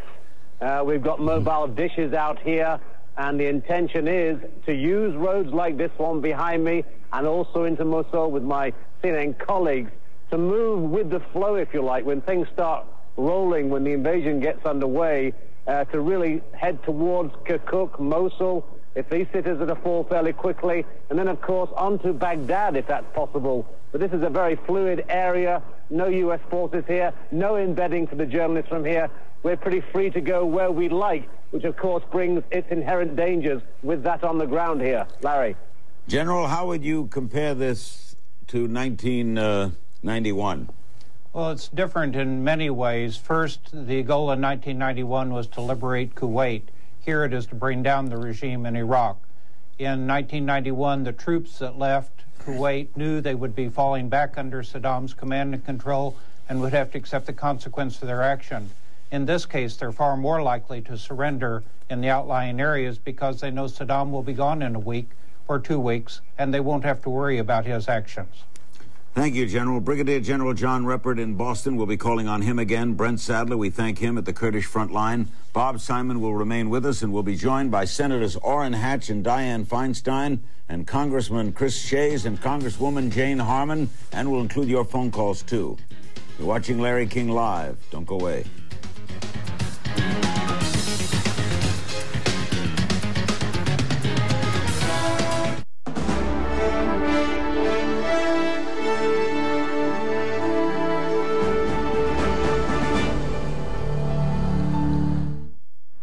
Opening round, Warren. Most anticipated game of the year. It's like New Year's Day for AFL fans. And there's only 3 short hours to go. 6 months of waiting. People get excited. They get a bit toey. They could get out of control. Hey, slow down. It's not a race. Yeah, single file there. Footy's back March 28. It's New Year's Day for footy fans. One in every crowd, Warren. You're serious about your sport. Oh, fantastic. He's just scored $50. And another. And another. And you want your mates to know what you know. It's sport every minute of the day. And yes, he's got him onto the team. So get them on the team. And you get $50 credited to your account. He scored big time. And we'll give your mate a sports pack. Oh, what a beauty. Now everyone's a winner. To see just how serious we are about sport, see your program guide for details. Get it on! This is CNN.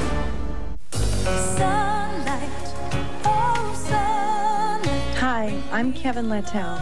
There are songs that you want to remember forever, just like there are experiences that I will cherish for life, like the warmth of the Filipinos and the graciousness of your airline, Philippine Airlines, the care, the comfort, the experience. Philippine Airlines. It's about experience.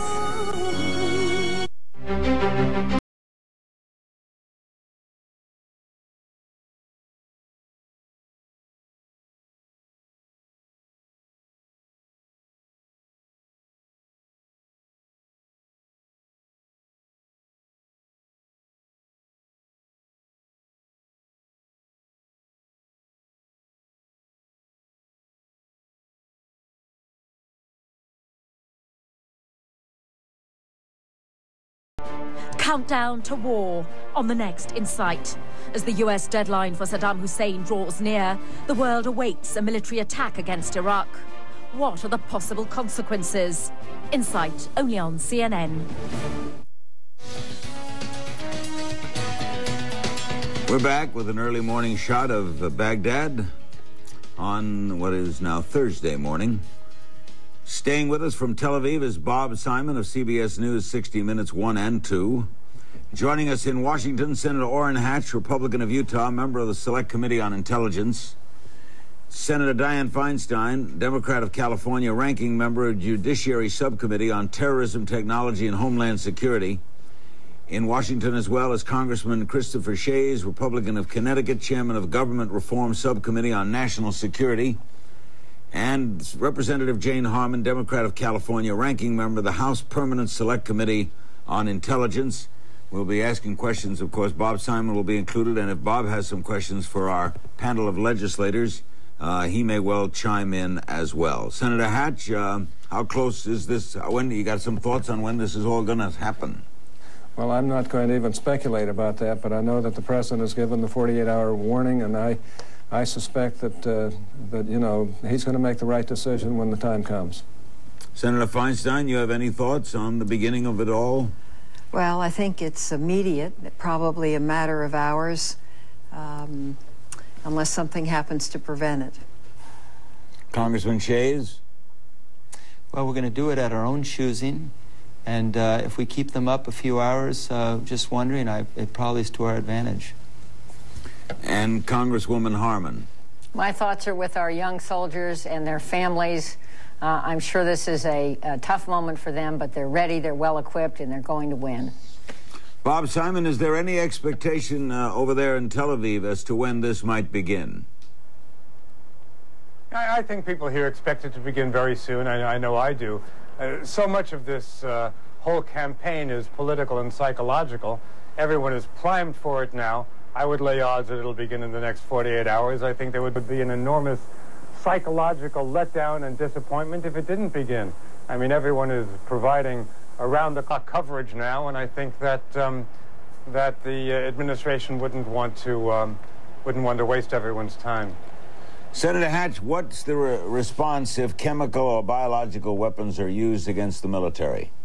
Well, I can tell you we're not going to put up with it. Our young men and women, I think, are well protected, well trained, and able to do it. But I think it's time for all of us to lend our prayers and our faith in their behalf, because, you know, let's face it, this no military action is easy. No military action, no matter how superior our forces are, and they are, is going to be without some incidents that are going to be very unhappy incidents. But I've got to tell you, our young men and women are prepared. They're ready to go.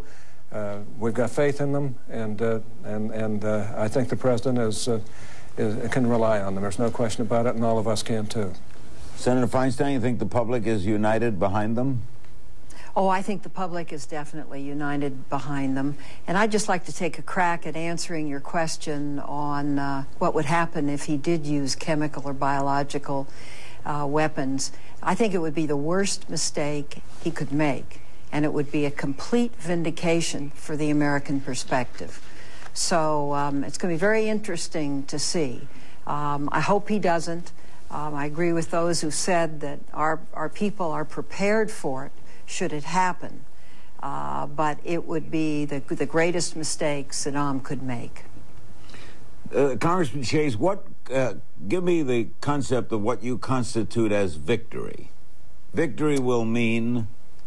Well, this is a battle. It's a war against terrorism at home and abroad. It's a continuation of what we began in Afghanistan, but ultimately it's a war of liberation as well for the Iraqi people, who have been in bondage not just for 12 years, but even before that. And so what I'm hoping is that the Iraqi people will be thrilled to be free, will have the food they need, the medicine they need, and will see a better future. That's what my hope is.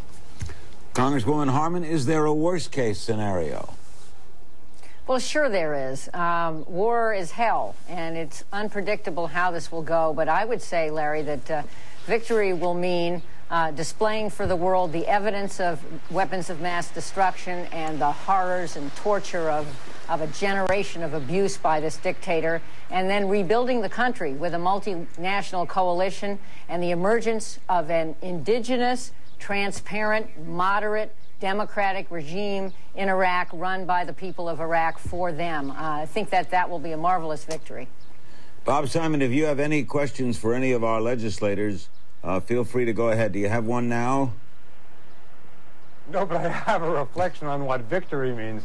Getting rid of Saddam Hussein, getting him out of power anyway, will be pretty easy. I mean, this is the New York Yankees against Podunk High. I don't think we're going to know whether or not it's a victory or not for several years.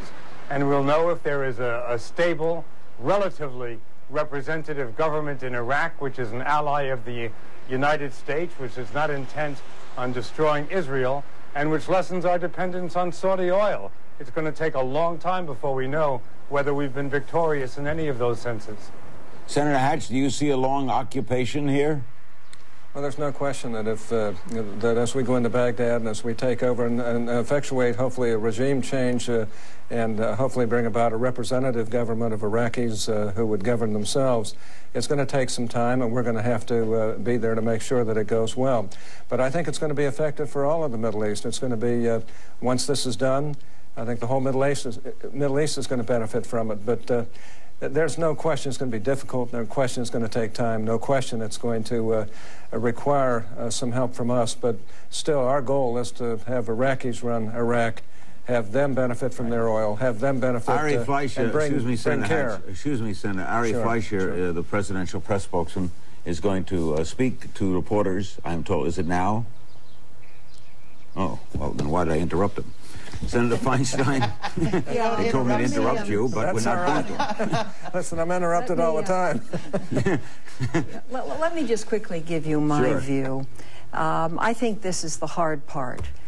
First of all, I hope that the military part is quick. I hope that as few people as possible are killed. I hope our targets are accurately hit. I hope there's not collateral damage. And then I hope there can be a period of stability. This is not going to be easy. This country has never known democracy. It has always known hard rule, despotic rule. And so to change it is going to be extraordinarily difficult. So in my view, a period of stability. I think there is going to need to be an American presence there for a while. I think there's going to have to be a major effort to prevent the blood feuds from emerging, which has so typified the history of the country. I'm going to interrupt you. I'm told that air raid sirens are now being heard in Baghdad. Air raid sirens are now being heard in Baghdad right now, and you're looking at Baghdad right now. And I understand that John King, our senior White House correspondent, is standing by, and we're expecting some sort of announcement from Ari Fleischer. Is John King ready to go? Okay, so he's not. Okay, as soon as we make contact with John King, we'll go to him and he'll tell us what Ari Fleischer is going to be talking about. But we're getting reports of, is this the beginning, do you think, Congressman Shays? Listen. Congressman Shays? No idea. Okay, I'm hearing lots of different voices. One thing I'd love you to know is this is not an easy decision for any member of Congress or the Senate. And this all kind of takes our breath away, and our prayers are with our soldiers, but we know the rightness of what we're doing. You want to add something, Jane? It's a sober moment. I'd also say, though, that other parts of the world are dangerous as we speak. And as we watch this war unfold, and it does sound like it's starting any moment, or it may have started, we have to think about North Korea. We have to think about India, Pakistan. We have to think about Israel, Palestine. We have to think about Iran. It will be critical, and victory will be measured in part also by whether this administration can keep its eye on the other hotspots in the world and have a balanced and successful policy there. You getting any clue about these air raid sirens, Bob Simon? And I may have to interrupt you at any moment. No, okay. All right, let's hold it, Bob. I'm gonna let's go to Aaron Brown in Atlanta, and he'll get us up to date. Aaron. Everyone, as you, Larry, thank you. Good evening, everyone. As Larry has said, and we are now hearing reports, air raid sirens are going off in Baghdad. We're also getting indications from our correspondent there, Nick Robertson, that it is very possible things are underway. Nick is on the phone. Nick, in Baghdad, what can you tell us? Nick, it's Aaron. Can you hear me? Cameras that are set up around the city. It is early morning there, very early morning. The sun yet to come up, as you can tell. Nick, it's Aaron. Can you hear me? Can you hear me? Yes, I can. What can you tell us, Nick? Hey, stand by. Nick, go ahead. Go ahead. Well, what we heard here in Baghdad a few minutes ago were the air raid sirens going off. We could hear in the distance around the city the sound of anti-aircraft guns being fired. No indication at this time that there is any air campaign ongoing, other than the fact that the air raid siren went off. The anti-aircraft guns started firing from several locations around the city. It is still very early in the morning here. The streets are quiet as they have been all night. The city, this time, is still a city that has all its street lights on, even though the sun is just coming up here. As far as we can see at the moment, the city does not appear to be under attack, but the air raid sirens did go off, and Iraqi anti-aircraft gun positions did fire into the air about 2 or 3 minutes ago. Has anything like that happened in the last 24 or 48 hours? Absolutely not. It appears that Iraq's air defenses are on a hair trigger here, if you will, at this time. Obviously, once the 48-hour deadline that President Bush put into place for President Saddam Hussein to leave the country, the forces here certainly knew they had to be on a defensive standby. I can hear more anti-aircraft gunfire erupting across the city at this time.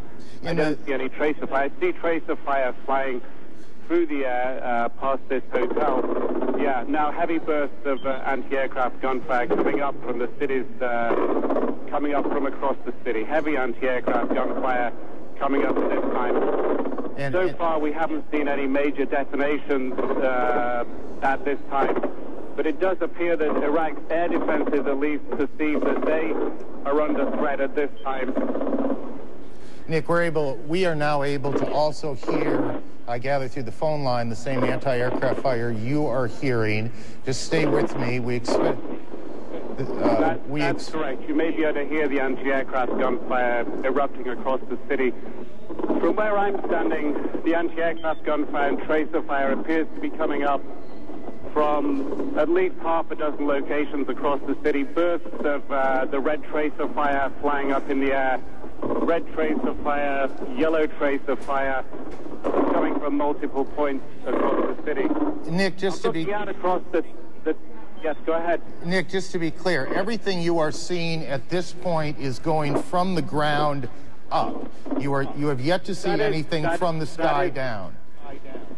That is absolutely correct. As I look out across the city at this time, where I'm not seeing any detonations, I'm not seeing any explosions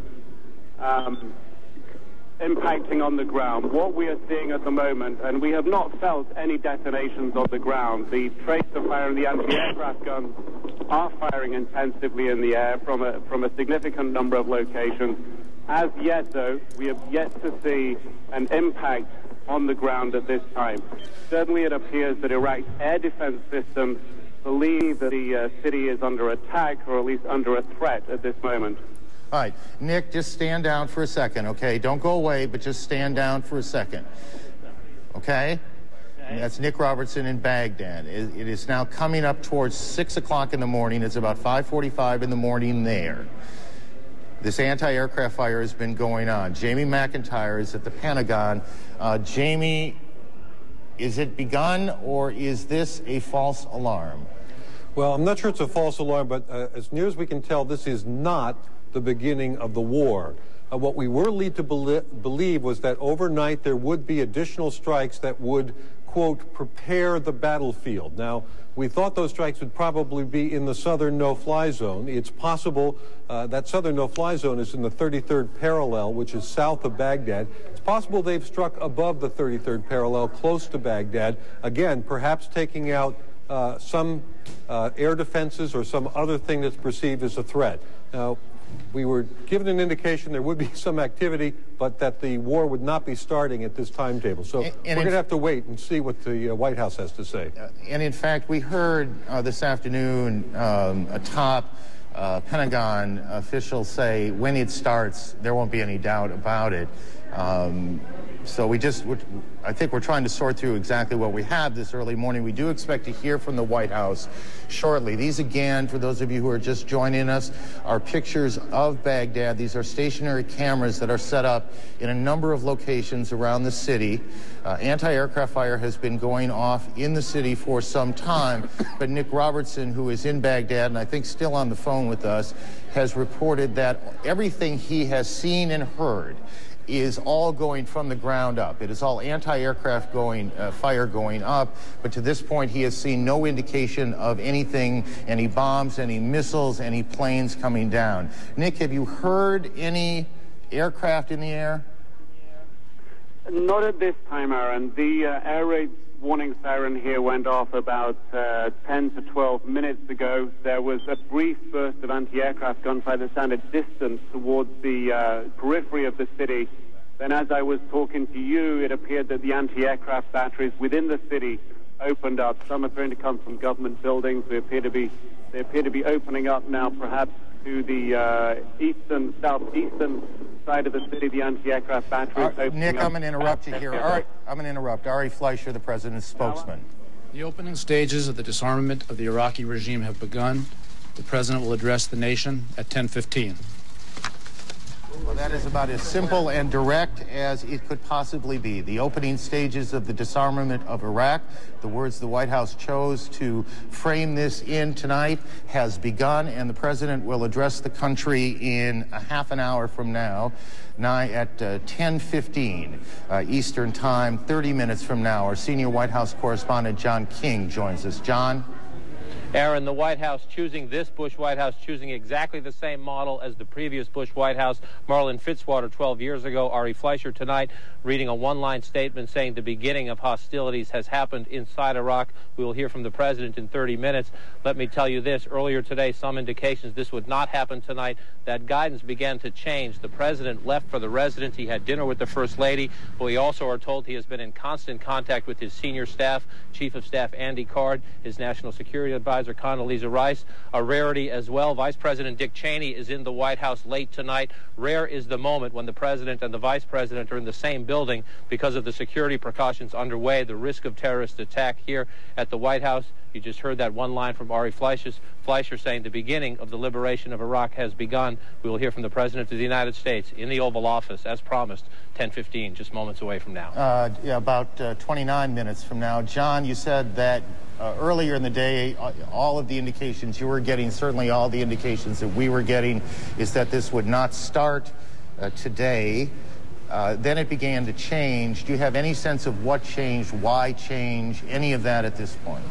What we are told after the morning meeting, the war planning meeting, we are told the president was waiting for a recommendation from commanders that they thought the circumstances were optimum to begin an attack. There were questions about the sandstorms today and whether that would slow the forward deployment. There were questions about whether other resources were ready on the ground, and the White House kept insisting the deadline tonight was a political deadline for Saddam Hussein to accept exile, not a military deadline in any way for the president, and that he would wait until he received word from commanders that they thought it was the time to go forward. There was then a second war planning meeting in the early evening hours at the White House. In and of itself, not extraordinary. Those sessions have been 2 a day for the past several days, but obviously at that meeting tonight, some guidance changed. We are told the president did go to the residence and have dinner with the First Lady, but we also are told he kept in constant touch. And again, the National Security Staff stayed on hand here at the White House, a rarity for Vice President Dick Cheney to be on hand. And over the past 90 minutes or so, officials told us, be flexible, stand by. We could have a development. We just received it. Only one sentence from Ari Fleischer, but few words, but great drama in what he announced. The liberation of Iraq, the president says, has begun.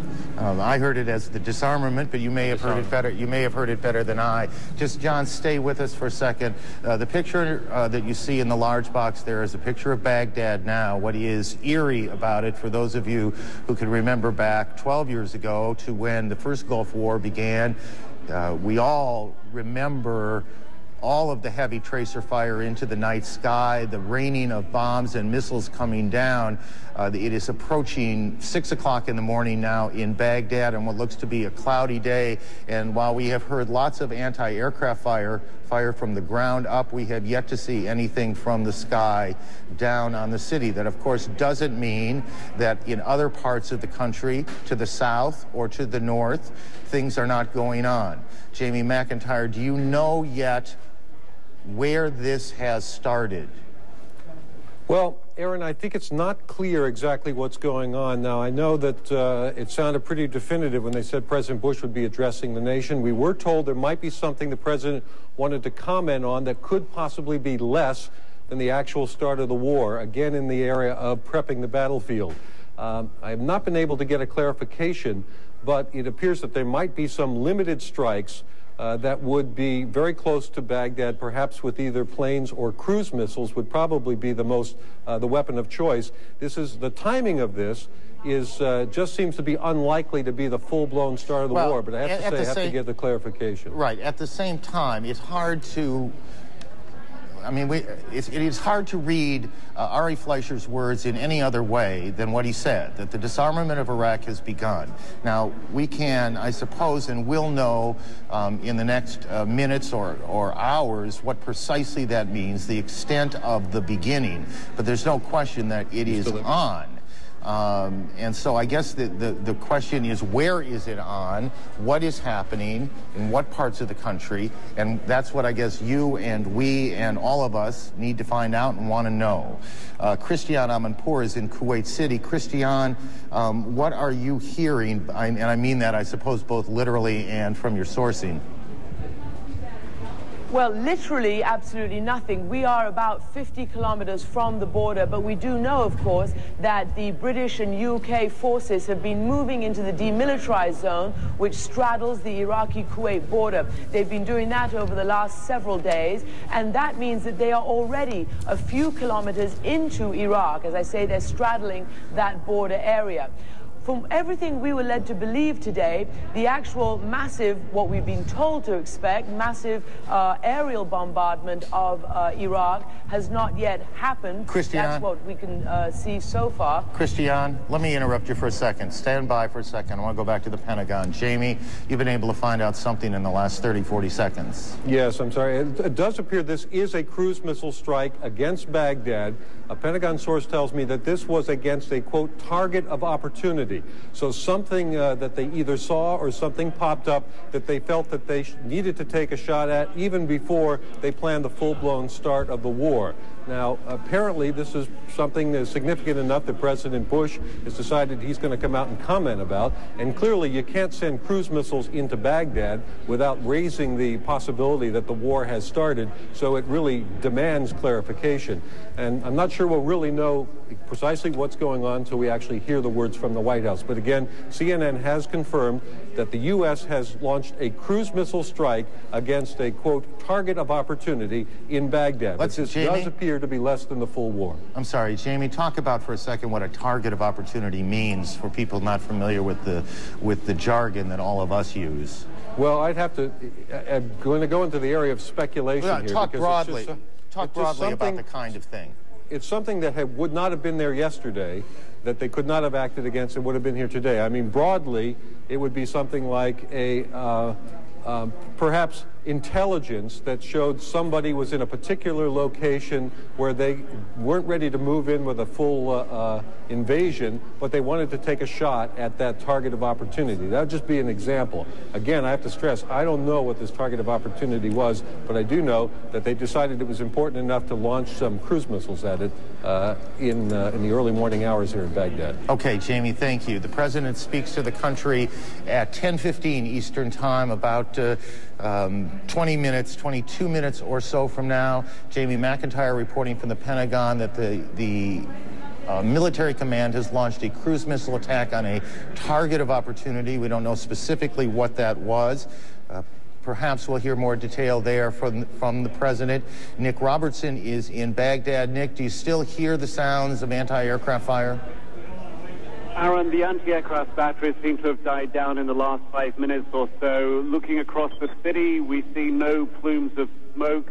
no indications from this rather lofty vantage point of where this target of opportunity may have been. Certainly, the first detonations coming from the anti-aircraft guns appeared to come from the perimeter of the city. Then the anti-aircraft guns in the city themselves began firing in the sky, and then after that, again, back to the perimeter of the city. Now, the city is quiet. I see the road is empty apart from one dog strolling down the road. So at this time, Aaron, difficult for us to say where this target of opportunity may have been. Nick, are there all around the city of Baghdad these anti-aircraft batteries? Certainly in the area we are in, we are just across the river from an area that has many government buildings. Many of those buildings do indeed have anti-aircraft batteries on them. It's certainly what we saw during the Gulf War in 1991. It's certainly what we have read about in analyses of Iraq's military capability at this time. And certainly from what I was seeing, at least half a dozen different batteries lighting up very close into the center of the city here, then others further out, Aaron. And it is coming up on 6 o'clock in the morning in Baghdad, 6 o'clock Thursday morning. The anti-aircraft fire has subsided a bit. When was the last time that we know Saddam Hussein was in Baghdad? Very difficult to tell, Aaron. For example, yesterday, Foreign Minister, or the day before yesterday, Foreign Minister Najib Sabri briefing journalists late in the afternoon said that he had met with President Saddam Hussein in the morning. But those pictures of the meeting played out on Iraqi television. It was impossible to say where that meeting took place. It appeared to be in a marbled hall. It could have been an underground bunker. It's impossible to say where it was. Certainly, Foreign Minister Sabri was speaking in Baghdad in the mid-afternoon, and he said only in that morning that he met with President Saddam Hussein. But impossible to say exactly where that meeting took place, Aaron, or President Saddam Hussein's movement. Okay, Nick, stand by as long as you can. Ari Fleischer, a few moments ago, the president's spokesman, for those of you just joining us, came to the podium and said very simply the opening stages of the disarmament of Iraq have begun. The president will address the nation at 10:15, about 19 minutes or so from now. Walt Rogers is with a unit not far from the Kuwaiti border. We won't say more about it than that. Walt, are you able to hear us? Yes, we do hear you, Aaron. I'm with the U.S. 7th Cavalry along the northern Kuwaiti border. We are in what the Army calls its attack position. We have not yet crossed into Iraq at this point. At that point, we will tell you, when we do, of course, that we will cross the line of departure. What we are in is essentially a formation, much the way you would have seen with the U.S. cavalry in the 19th century American frontier. The Bradley tanks, the Bradley fighting vehicles are behind me. Beyond that perimeter, we've got dozens more Bradleys and M1A1 main battle tanks. They are just waiting the order to slip the leashes. Many of these soldiers are more than impatient to go. Every one of the soldiers was saying yesterday, the president has got to order this quickly. He's got a lot of votes out there, and these young men are tired of sitting in the desert. Last night, Lieutenant Colonel Terry Farrell, the commander of the 7th Cavalry, gave these soldiers a pep talk. He said to them, you better be prepared for a fight. We are expecting a fight, although when they get closer to the border, or when they get close to Baghdad, they expect the Iraqis to put up the stiffest resistance. Initially, Colonel Farrell said that he did not expect a terribly large amount of resistance until they get much nearer Baghdad.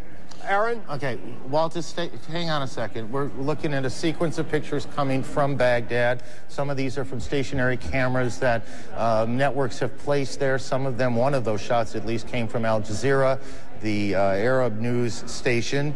Walt Rogers, has there been anything in the last hour, 2, 3 hours that suggested to you that this was about to begin?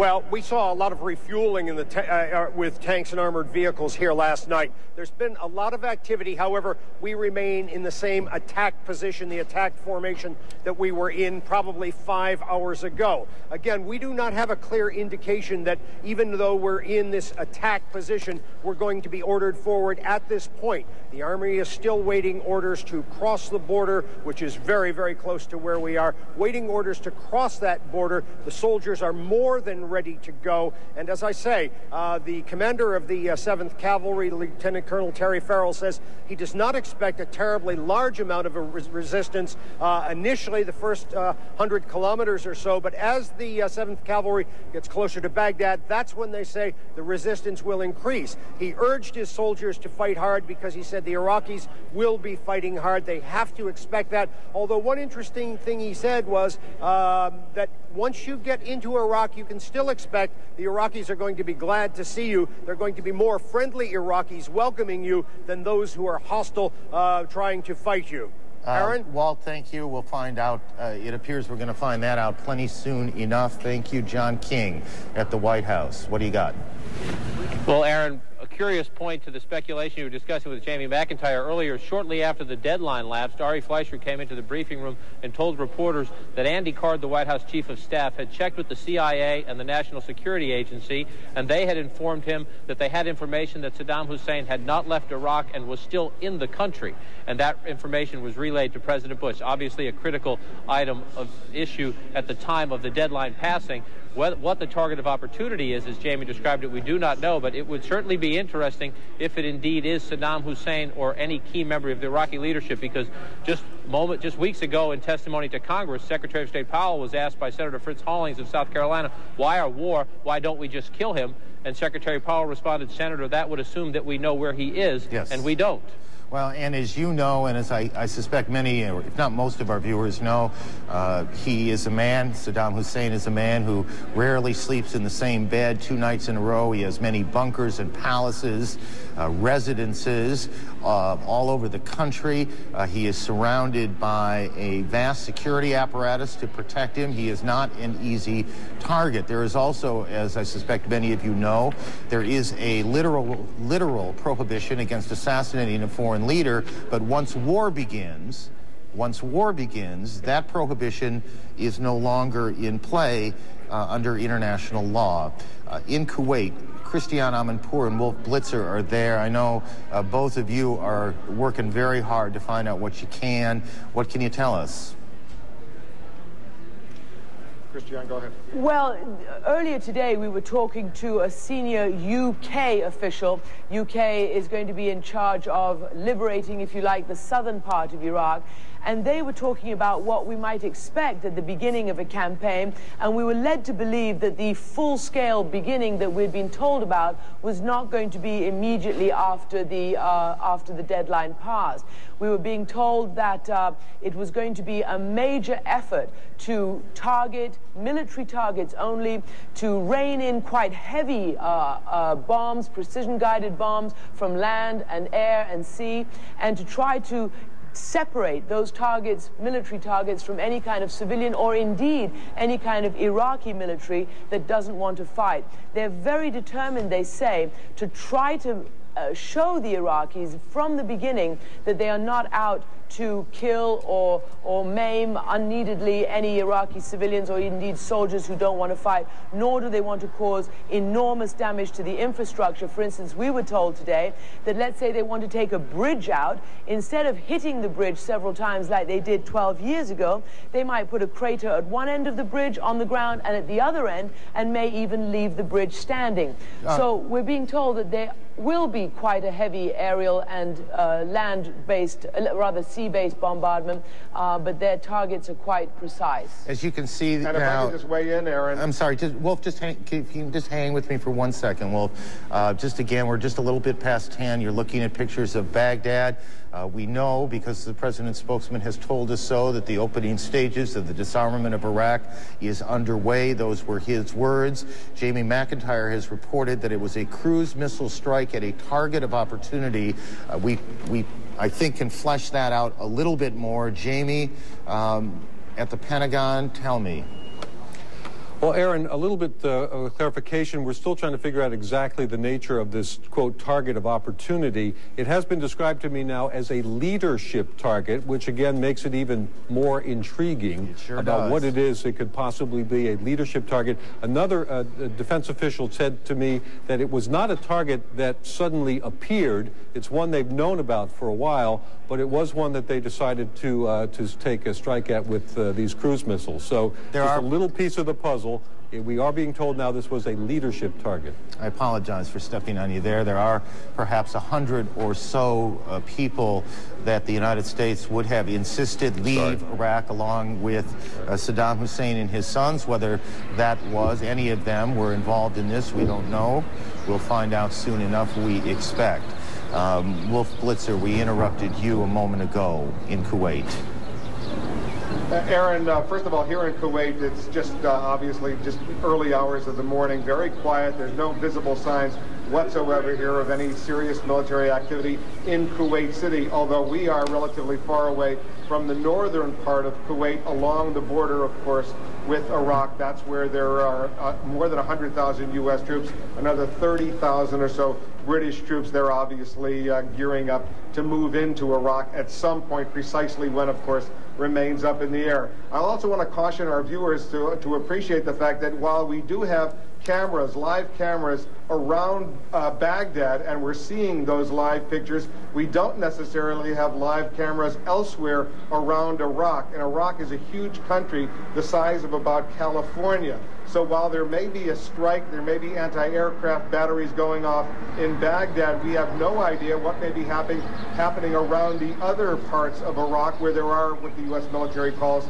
these targets of opportunity, whether there are also airstrikes underway elsewhere in Iraq or whether this is strictly limited to Baghdad, where we do have these stationary cameras, as you point out, which can detect what's going on to a certain degree. We also have our own Nick Robertson in Baghdad as well. Aaron? Thank you, Wolf. Again, we're seeing some pictures of Baghdad. We have yet to see anything that indicates missiles crashing down on any of the buildings from any of the stationary cameras we've set up. Nick Robertson, who has been in Baghdad now for some time, is still on the phone with us. Nick, is there still the sound of anti-aircraft fire? What is there now? Aaron, indeed, just in the last few minutes, the anti-aircraft gunfire picked up again. It subsided. It appears to be that the anti-aircraft fire responding to some perceived threat, a threat that we can't see and a threat that we can't hear at this time. There are clouds over the city, perhaps at about 5,000 feet or so. Perhaps the clouds even lower. The visibility here perhaps only as much as 5 to 6 miles at this time. So while we have a good view over the city, very difficult to see perhaps as far as we would normally see. The anti-aircraft gunfire right now has gone silent. The city is very quiet right now. No traffic on the roads, but we're watching and waiting to see what will happen. For those who keep track of such things, all of this began less than 2 hours after the deadline passed, the deadline that President Bush imposed a couple of nights ago, the 48 hours for Saddam Hussein and his sons to get out of town and to get out of the country. There was at least one offer of a home in Bahrain if Saddam Hussein wanted to go there and leave. There was no indication, and almost literally no one believed he would leave that way, that he would go down. If that's the way it's going to play out, you can hear the anti-aircraft fire. Just go ahead and take that full for a minute. Just listen. These are the sounds of Baghdad this morning.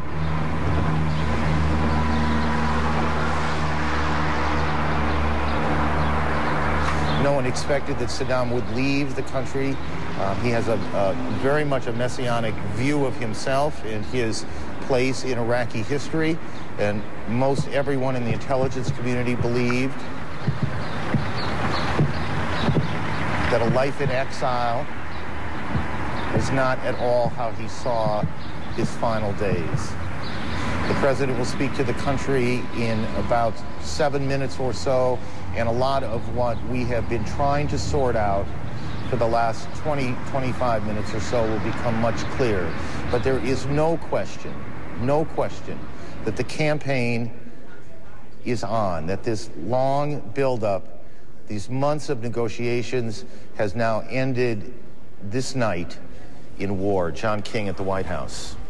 Well, Aaron, a little bit more of an explanation as to why the tenor changed here. Still a mystery as to what this target of opportunity in Baghdad was, but we are now told, and this confirms our earlier guidance that not much would happen tonight, that at the afternoon meeting, the second of the 2 daily war planning sessions, we were told by a senior administration official that the president was told there was some concern that there could be an opportunity lost in the hours after the deadline lapsed. What that opportunity is remains a mystery to us. Perhaps the president will fill us in, but we are told that is why the president stayed close by, even though he did go to the residence for a little bit. His entire senior staff is here, including the speechwriting staff, the vice president, and the national security team on hand. Something at that afternoon meeting convinced the president to, what appears to us, to launch an isolated strike as part of the beginning of what will be the larger military operation. Again, we'll hear more from the president in just a few minutes. The question John and Jamie and Christiane and Wolf, I think that all of us have at this moment, is the degree to which they are about, they being the United States military and the British allies, the degree to which they are about to roll out the entire campaign. I believe, and tell me in the booth if I'm right, that General Wesley Clark, retired General Wesley Clark, is available to us at this point. Do we have it, General Clark? Yes, I am here, Aaron. I'm curious what your sense of this moment is, if this is how you thought the opening stages of this war would play out. Well, it was always difficult to predict exactly what would happen. I mean, the moonlight data, for one thing, I mean, we were almost at full illumination last night. For another, the deadline really came at 4 o'clock in the morning, Iraqi time, so there wasn't much darkness anyway. Could have gone ahead with a full-scale, you know, the big shock and awe firepower. It could be happening right now for all we know, because we're so dominant that it really isn't a matter of darkness anymore. And then there's a question of when the ground troops are going to move. Now, we've just seen the report from the 7th Cav unit. That should be a unit with the 3rd Infantry Division. It would be up in the front of the division force, presumably, performing its role as an advanced guard or covering force. The American forces are going to be reconnaissance led. They're going to have scouts out. They're going to have helicopters up when it's time to move. But the timing and the sequence of all this is something that has been, no doubt, extensively war-gamed by the commanders on the ground. They've looked for every advantage on how to do this. And it's tough to call. It could be simultaneous. It could be delayed. We just don't know right now, Aaron. General, this notion that a target of opportunity appeared, it just, and I'm not, in fairness, I'm not sure if it was Jamie McIntyre or John King. I think it was Jamie who said it didn't just suddenly appear. It's something that planners were aware of would happen. Is that the kind of thing that, as a commander in a situation like this, you would like to trigger H-hour? It might be, but if it was attacked by cruise missiles, for example, then their flight time takes some time to come in from the Persian Gulf, and it takes more time to get them set. So it wasn't a sudden decision. It may have been a target of opportunity that was being watched, and suddenly they decided to go after it. But they had everything lined up and the gyros spinning and ready to launch. The other thing, Aaron, that I'm thinking of is, you may recall in the Afghanistan campaign, there was criticism early on that some way we had not acted to shoot at a vehicle, and perhaps Mullah Omar had escaped in that vehicle, or Osama bin Laden. And maybe this was the case where they had an opportunity. They were going to strike that target anyway. They got the intelligence, and they said, well, let's just go right now, regardless of what the main attack says. Go right now for this particular high-value target. Okay, Wes, thank you. Stand by, General Clark. I'll try not to call you Wes too many times tonight. Call me Wes, that's fine. Thank you, sir. Jamie McIntyre at the Pentagon. Jamie. Well, Aaron, I just want to point out that we are getting guidance from defense officials that this is not necessarily something that's going to result in the rest of the campaign being rolled out. But like John King said from the White House, that there was the feeling that they could miss an opportunity if they waited for when they planned to start the whole war. So they went ahead and decided to take these. I asked one senior defense official who I reached at home tonight, is it possible that the rest of the war will be starting now? And he said, believe me, I wouldn't be home eating a bowl of Cheerios at in my kitchen if that were the case. So, Jamie, thank you. Just pass that along for what it's worth. Jamie, thank you. Again, let's just reorient those of you. Anti-aircraft fire heard in the streets of Baghdad. We know we can confirm that a cruise missile strike on a target of opportunity, and we hope we'll find out more specifically what that is. We know from Nick Robertson, who is there, that and we just lost one of those cameras, and whether we have lost all of those cameras and for how long we have lost them, we do not know. But we have now lost the only window that we had into Baghdad. The president will speak to the country in about a minute or so from the White House. What room in the White House? Well, I cannot tell you, though I would suspect it will come from the Oval Office. John King, do you know? Nick? You have something? Aaron, indeed. A statement just read on Iraq's radio services here, a message read by a presenter from President Saddam Hussein's elder son, Uday Saddam Hussein, saying, "God protect us from foreign aggressors. God gives us patience. God protect our leader." That just read a few minutes ago, a message from Uday Saddam Hussein, the president's elder son, read on Iraqi radio this morning. That's what people here will be hearing as they also hear the anti-aircraft gunfire in this city.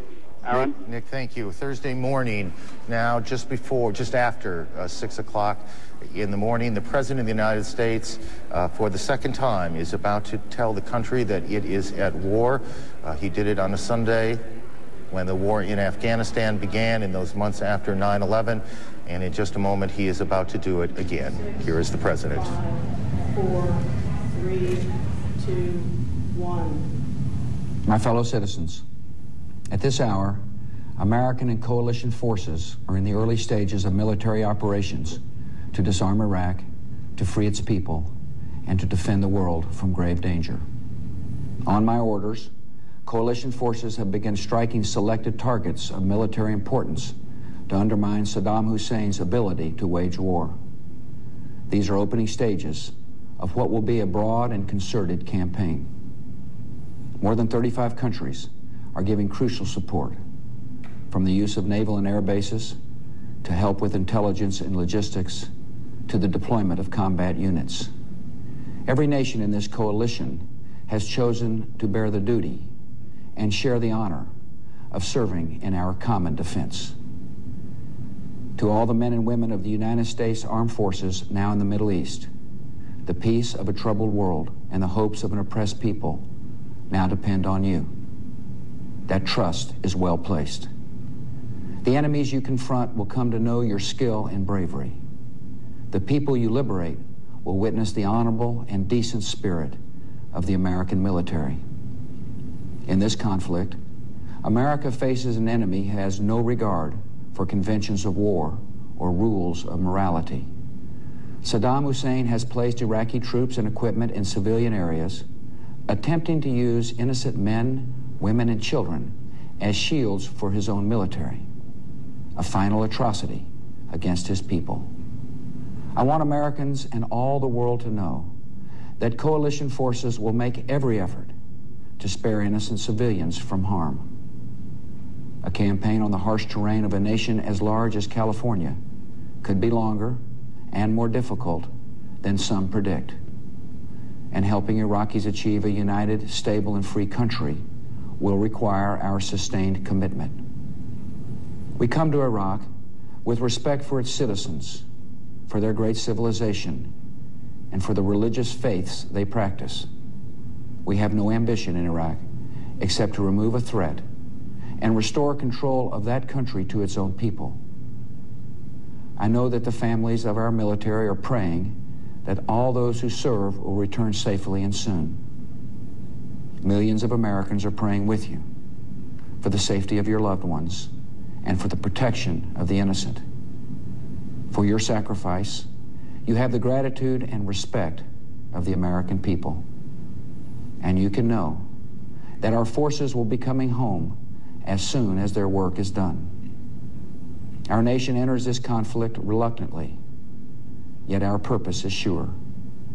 The people of the United States and our friends and allies will not live at the mercy of an outlaw regime that threatens the peace with weapons of mass murder.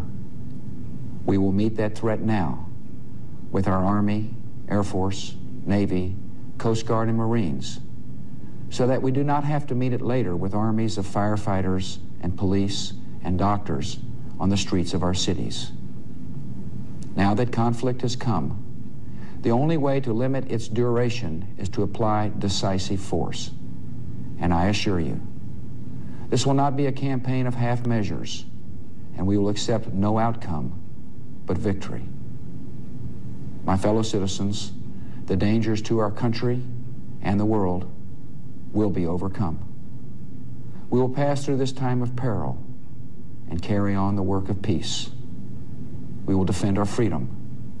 We will bring freedom to others, and we will prevail. May God bless our country and all who defend her.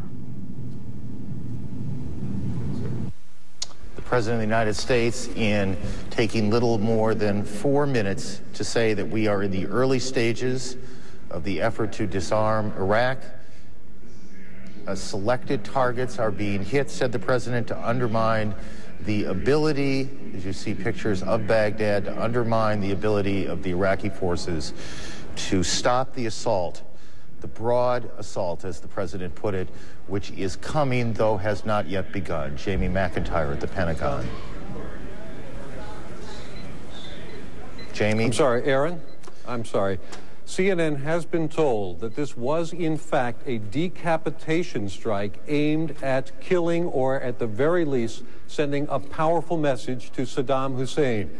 This strike, which was employed cruise missiles and F-117 stealth fighters over Baghdad, was targeting a location where it was believed Saddam Hussein and other Iraqi leadership were located. Now, this kind of intelligence is always somewhat problematic, and the U.S. military is well aware that this kind of a strike using cruise missiles and precision-guided bombs from the air has a low probability of success in targeting an individual. But nevertheless, apparently there was enough intelligence for the United States to attempt a decapitation strike to take out Saddam Hussein even before the war began. This is not the beginning of the war, according to a U.S. official telling CNN, but in fact it was a target of opportunity that the U.S. felt it could not pass up. The intelligence would not last long enough for them to wait for the scheduled start of the war. Aaron, very dramatic information here, and of course now we want to know the results of this strike, and at this point we have no idea. And that may take some time to know, but again, as Jamie reported, it appears to be an attack or a leadership bunker, or a place where perhaps Saddam Hussein was, perhaps he and the government of Iraq were hiding out, trying to stay safe, attacked by cruise missiles. The United States government, the United States military has done this sort of thing before with less success. It's not an easy thing to do, and we won't know for some time if it was successful, maybe a long time. Nick, what are you hearing in Baghdad? Nick Robertson. Aaron, the anti-aircraft gunfire picking up again at this time. Very interesting that the target of opportunity struck apparently President Saddam Hussein, possibly somewhere he was believed to be. One remembers only a few hours ago when the rumor circulated that Deputy Prime Minister Tariq Aziz might have been killed or defected. Iraq was very swift, within half an hour putting Tariq Aziz on international television, so that everyone could see, not only in Iraq but around the world, that this rumor wasn't true. Possibly an indication here, President Saddam Hussein may himself seek to disprove any rumor or any indication or any thought amongst his followers that this strike may have been successful. He may choose to do as he did in the day the Gulf War started in 1991. Then he chose to speak on Iraqi television. That is something we may see later today. Certainly, for now, the anti-aircraft gunfire here is sporadic. It appears to be not coming from the center of the city, perhaps a little bit out of the center. The skies above the city beginning to clear a little, the clouds opening to allow through some blue skies. Still a little hazy, the visibility here, Aaron. We see, Nick, and I know you can't, so I'll just tell you what we're seeing in these pictures that we're able now to establish again from Baghdad. There is some traffic, not a lot, but there is some traffic on the street. It does not look to us to be military vehicles, though some of it might be. but there is still some traffic moving as we approach about 6:30 in the morning in Baghdad. Nick, stay with us for as long as you can hold the phone line. John King at the White House, the president made all of the points that he has in many respects been making for the last several weeks, if not months. This is not a war against Islam. Aaron, only 4 minutes from the president, as you know. John. I'm sorry, go ahead. Yes, Aaron. John King, can you hear me? I hear you fine. I was saying the president was making a lot of the points that he has been making for a long time. This is not a war on the Iraqi population, not a war on Islam. It is a war on Saddam Hussein and his regime. And in only 4 minutes, as you noted, the president touching on that important political message aimed at the citizens of Iraq and more broadly the Arab street across the Middle East. He said the United States has no ambition in Iraq. It simply wants to free and liberate its people and remove a tyrant from power. The president making no secret that the goal is regime change. Also a political message to the people of the United States, though. Mr. Bush saying this conflict could be longer and more difficult than some predicted and would require a long and sustained effort to build up a new Iraq in the wake of this war. So Mr. Bush speaking both directly to the Arab citizens of the Middle East, also to the citizens here at home, in laying out the early hours of what he promised would be a campaign using decisive force. We are witnessing the early moments of the war in Iraq, a much more controversial war than the president launched in October 2001 against the Taliban and al-Qaeda. And in this campaign to remove Saddam Hussein from power, we are seeing the first test of this very controversial Bush administration policy in which this president says he has the right as commander-in-chief of the United States to attack a nation if he perceives it to be a threat against the United States, even if it has not attacked the United States.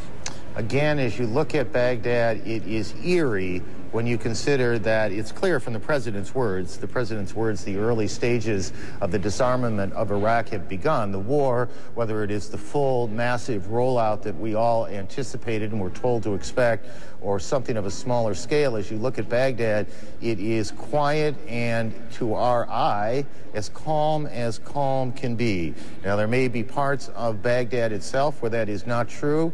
We have a small number of cameras, and they certainly don't cover the large city or the large country. As you've heard many times, a country the size of California. But again, you don't see, although we thought we heard some loudspeakers coming from the city a while ago, you don't see any sense of panic in the city, any sense of movement in the city, or frankly, any sense of war in the city. General Clark, your eye on these matters is far sharper than I. What do you see? Well, you can't see anything in Baghdad right now. It looks like there's some lights on, so they haven't executed a blackout of the city. We haven't heard any sirens recently. The shooting has stopped, so that means there's good command and control, or some command and control, over the air defense, so we haven't taken out all those air defense assets yet. And it sounds to me like it was precisely what we were speculating on, Aaron, that they had an opportunity to strike at the leadership, and they had planned to be ready. If they had such an opportunity, they had it, they struck. Hopefully it'll have some impact, but as has been observed, it's probably not the main effort at this point. But it is underway. Whatever it is, it has started. That much is clear from both the events on the ground in Baghdad and from the words of the President of the United States. In the Kuwaiti desert, literally hundreds of thousands of American soldiers and Marines have been waiting now for some weeks for a moment that is about to unfold. That much is clear. Walt Rogers is one of the many CNN correspondents who is, and you'll hear this term a lot, embedded with these units. He has been with them, lived with them, and will travel with them and report on them. And Walt Rogers joins us now from the desert in Kuwait. Walt? Hello, Aaron. I think what we can say at this point is that the U.S. Army, and particularly the 7th Cavalry, is tugging at the leash to be released. But this, again, as the president said, was a selective strike. The Army is still sitting in northern Kuwait. It has not been ordered into southern Iraq yet. That's the situation we find ourselves in. This unit, the 7th Cavalry, which is the scouting unit, can move very, very quickly. But again, the Army remains in Kuwait. It has not been ordered into Iraq. What the president ordered was a selective airstrike. Joining me now is the Apache Troop Commander, Captain Clay Lyle. 7th Cavalry. Captain Lyle, we're sitting here waiting. Do you have any indication what your orders are going to be and when? What happens when you get the order to go? Begin by telling us that. Currently, none of my orders have changed. We have been and we remain ready. The soldiers' morale is high. We are well trained and equipped, and this is news to me. I know the President will act in our best interest, as well as all my higher commanders. Last night, the CO of this unit, Lieutenant Colonel Farrell, was telling the soldiers to expect a fight. How do you see the battle unfolding from your point of view? We've looked at the threat in that country from all the different elements that are there, have been in place to do with the regime, and we just we're prepared to deal with whatever we come up, wherever we encounter, try to handle the situation, but try to view ourselves liberating the people of Iraq and trying to remove that regime, not invading Iraq, not fighting the people of Iraq. How powerful a military force is the U.S. Army going to throw at the Iraqis once the order comes to charge? I'm sure our superiors and the President will use everything at his disposal to ensure our safety. No, but I'm talking about the Army. Tell us about the Army. How much punch does this Army have? My troop, this squadron, the 3rd Infantry Division, have the best equipment in the world. We're trained. We've been here in the country training and acclimatizing for quite a while now. The M1A1 tank and the Bradley, Apaches, and Kiowa Warrior helicopters. We're ready, and we can deal with whatever threat we encounter. And what sort of resistance do you expect once you cross the border?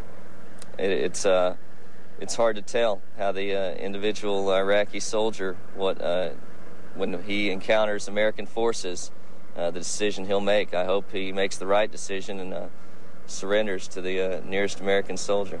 Captain Clay Lyle, the commander of Apache Troop, U.S. 7th Cavalry, saying still not sure what the Army will face once it crosses the border. Again, the dogs of war have not been unleashed down here yet, but the 7th Cavalry is ready. Aaron? Thank you, Walt Rogers, and we'll be back to you. Jamie McIntyre at the Pentagon. You're able to continue doing some reporting here, picking up pieces. What do you have? We're slowly piecing it together, Aaron. We now know that this strike was carried out by more than a dozen or 24 cruise missiles fired from ships both in the Red Sea and the Persian Gulf. So those cruise missiles came at Baghdad from 2 different directions. In addition, F-117 stealth fighters, which can each carry 2 satellite-guided bombs, were also involved in this strike, which sources tell CNN was in fact a decapitation attempt. That is an attempt to take out Iraqi President Saddam Hussein and some of his leadership at a location where U.S. intelligence indicated he may have been. Now, this kind of a strike from the air aimed at an individual on the ground has a very low probability of success because it's difficult to hit, to kill somebody on the ground. It's also entirely possible somebody could move in the time between the planes take off.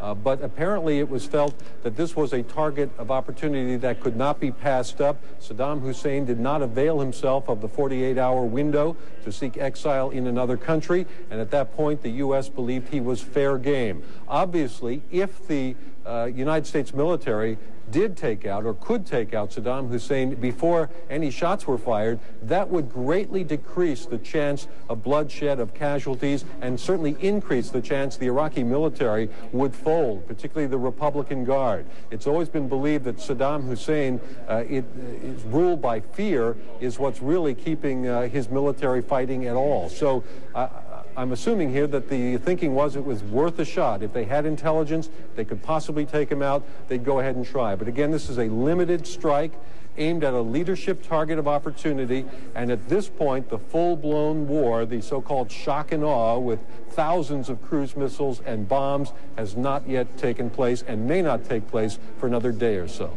Aaron?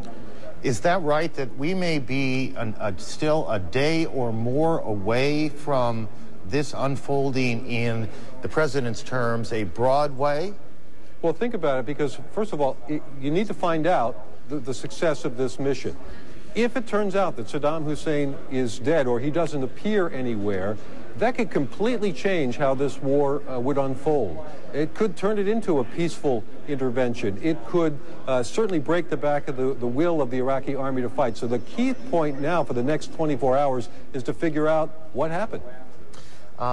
General Clark, General Wesley Clark, the former Supreme NATO commander, does it resonate, forgive me for that word, does it resonate to you at all that having now made this attack, having the President of the United States gone on to indicate that this is on, that we still may be 24, 48 hours or so away from the shock and awe, as Pentagon planners have described it, of this war?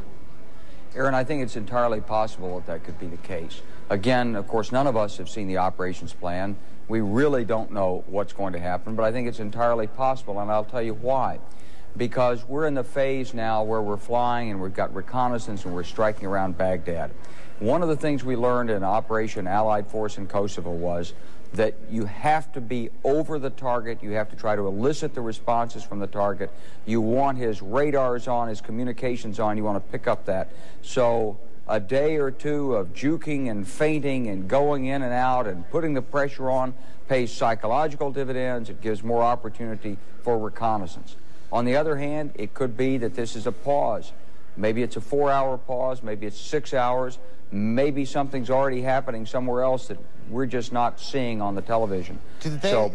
I'm sorry, General Clark, does the United States military have so little fear of the Iraqi military that they would launch this attack and then allow 4 hours, 8 hours, 24 hours, 48 hours for the other side to marshal its forces? Well, I think that that, in this case, would be a risk you could handle. And let me explain that. Because we've got continuous visibility over much of Iraq. We've got scouts forward, we've got special operations forward, we've got satellites, we've got aircraft, we've got moving target indicators off those aircraft. So when the Iraqis start to move their forces, we're going to see them. And they're moving from one position where they're vulnerable into another position where they're vulnerable.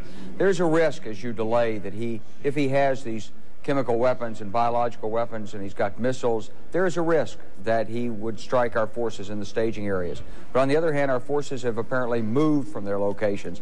And even though Kuwait looks small on a map, it's big when you compare it to the radius of destruction of something launched from a missile.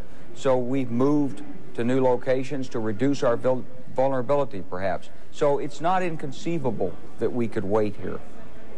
Is it likely that there are units, there are American and British units in the deserts of Kuwait who do not yet know what has happened so far tonight? I think that is possible. I don't think that the troops down at the platoon and company level would necessarily be told there's a decapitating strike. On the other hand, some of them may be in the headquarters plugged in and watching CNN. We always did. Watch the television broadcast, CNN included, when we were there in Kosovo and in Albania and so forth, because it is a source of up-to-the-minute news. So they may have known it that way, and it may be put out on the command net. But in general, the lower you are, the less you tend to know, and the more you're focused on exactly what your mission is ahead. These troops have got a lot on their minds. General Clark, stay with us here as we go. This all began about an hour ago. It began to us with a report from Nick Robertson, who's on the phone with us from Baghdad. Nick has been in Baghdad reporting for some time, and he reported anti-aircraft fire, which we now know was the beginning of a cruise missile attack, or the defense against a cruise missile attack. Not much of a defense, that. Nick is still on the phone. Nick? Yes, Aaron. Hearing some more anti-aircraft gunfire firing off, not coming from the center of the city, but distinct, perhaps coming from just a couple of miles away. As you reported earlier, there is a little bit of traffic on the road. Some of it is military traffic. They don't look like military vehicles, but they are, in fact, military vehicles moving around the city. But the anti-aircraft gunfire at this time, it seems to be sporadic. It seems to fire at a perceived target. It is a target that we can't see or locate, and it's and a target that we cannot hear at this time.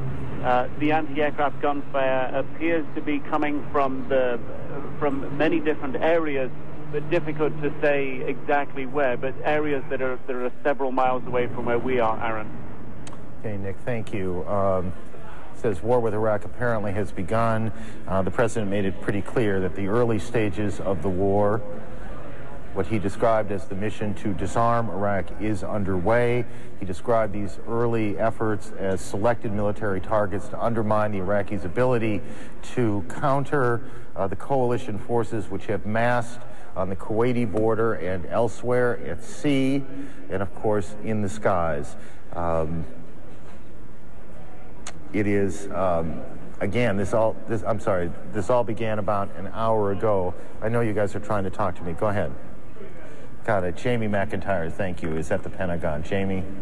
Well, Aaron, you already mentioned this because the president mentioned it. He said targets, selected targets of military importance was the president's words, and we are confirming now that there were more than one target. There was a target in Baghdad, and there was at least another target south of Baghdad. Again, we don't know exactly what the targets were. We don't know if they were presidential palaces or bunkers or what, but they were more than one target that was the subject of this cruise missile and F-117 stealth fighter strike in Baghdad. Again, a leadership target of opportunity, an apparent decapitation attempt to take out the leadership of Iraq before even any of the other shots have been fired in this war. Of course, this is the beginning of hostilities, but the U.S. is going to want to figure out exactly what it accomplished, if anything, before it decides how it's going to proceed with the opening salvo of what was promising to be a very punishing bombing campaign. These flashes that we've seen over Baghdad, as best we have been able to tell as we watch them, have been tracer fire from the ground to the sky. We have not seen from our camera positions, we have not been able to see these cruise missile attacks at all. Again, around the country now, there are all sorts of military operations waiting to move in on the borders. Ben Wiedemann is in the northern part of Iraq. Ben is with Kurdish troops. This is part of the complicated ethnic and religious makeup of Iraq that over the weeks that this war plays out, we suspect we'll spend a fair amount of time talking about. Probably not the night for it now, but it is the time to go to Ben and see what he can tell us. Ben? Yes, Aaron. Well, by and large, at least in this part of the northern front, it appears to be rather quiet. Right behind me are hills which do have Iraqi army emplacements. We've seen that the number of Iraqi troops who are there have been increased in recent weeks, but by and large it's quiet. We have been watching some Iraqi troops. It's early in the morning here, but they've been wandering between the positions, most of them, in fact, unarmed. And so it's very calm here at the moment. We've noticed that in the last hour or so, actually, the number of Kurdish troops, however, has increased significantly here. We saw two leadership cars of the Kurdish Democratic Party driving into this town, which is right next to me, the town of Kalak, which has been by and large evacuated by its inhabitants, numbering about 6,000. So very much expectation of something here, but at the moment, as I said, very quiet on this front. Aaron? Ben, thank you very much. Ben Wiedemann, CNN correspondents, lots of them are embedded is the term. Technically, Ben wouldn't be embedded, but he's been with the Kurdish military. We've got correspondents embedded with units around Kuwait, ultimately, and not too very far along the road here. They will clearly be in Iraq, and we'll be hearing their reports in many cases in real time as whatever plays out. As you look at these pictures of Iraq, of Baghdad right now, you know what has happened. You know that a dozen to 24 cruise missiles have hit a couple of sites, one site in the city. At the same time, oddly, life has gone on. Iraqi TV has been on the air. Iraqi radio has been on the air. All of normal Thursday morning life. I think that's probably a bit of a stretch to say normal Thursday morning life has gone on, but in fact life has gone on. Out in the Persian Gulf, the USS Constellation, one of the aircraft carriers that is in play and will ultimately, its planes will ultimately play a role in this. Frank Buckley is embedded with those sailors and those pilots, and Frank joins us now to give us a sense of what they know out there and what the mood is out there. Frank? Aaron, I watched the president's comments along with a group of officers in a lounge. That group of officers, including some pilots who might be involved in any strikes against Iraq, they watched quietly, solemnly, as the president made the comments regarding this first beginning phase. They expressed, as we've heard over and over, sort of a sense of relief since the president announced the deadline against Iraq. Also, you get a sense of this moment in history among the ship's crew during launches that have been taking place from the flight deck of this aircraft carrier in recent hours. And I'm being careful not to say exactly when those launches were, but during recent hours when you go out on the area that's known as Vulture's Row overlooking the flight deck, I've seen more people out there during recent hours than I have in my 2+ weeks on this ship. Sailors who are going out with their own video cameras, their own cameras, to take pictures of what they believe is a moment in history. As far as the actual launches and flight schedule off this carrier, officials, U.S. Navy officials, tell us that they are involved in normally scheduled missions, Operation Southern Watch missions, but a sense of what is to come is evident in the hangar bay of this aircraft carrier, Aaron. Row after row of 2,000-pound JDAM bombs lined up in the hangar bay of the USS Constellation. Aaron? Frank, thank you. We know, many of you, when we start talking about where troops are, what troops are doing, get very nervous, and we do too. The rules that we are operating under, rules that the Pentagon and news organizations around the world have agreed to, is that while our correspondents are embedded, they are in place, they will be free to broadcast or file, they won't be censored, but they do remain under the control to some degree of unit commanders as to whether they can file, and certainly at no time will we be discussing specifically where they are, specifically what they are going after. We are going to be very conservative on this.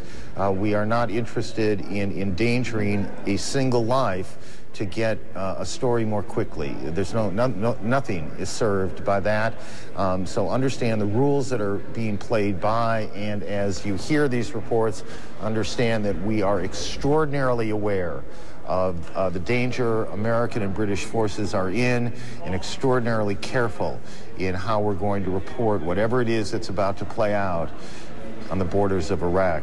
Christiane Amanpour and Wolf Blitzer will spend a considerable amount of time, however long this ultimately goes, whether that is a few weeks or longer, in Kuwait, reporting the story from there. Both seasoned war correspondents, as most of you know, certainly, and they join us now from Kuwait. Christiane and Wolf.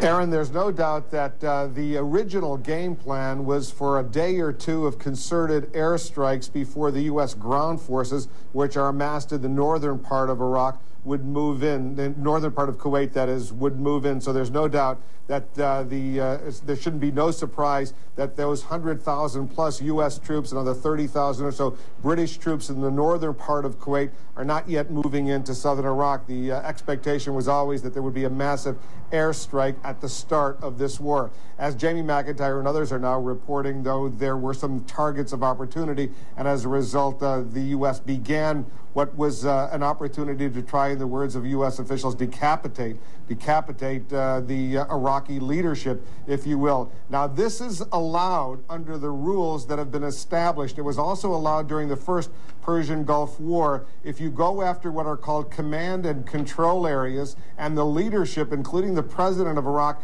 happened to be inside those so-called command and control areas, it would not necessarily violate the prohibition that was incorporated by President Gerald Ford in 1977 that forbids assassination of foreign leaders. In a military kind of environment, when there is a war, U.S. government lawyers have determined if you go after the leadership, if you try to kill the command and control leadership in the course of a war, that is not necessarily a violation of that rule, barring assassination. Joining me here is Christian Amanpour. We've been... I'm sorry. Well, if the White House... Yeah, go ahead. I recall...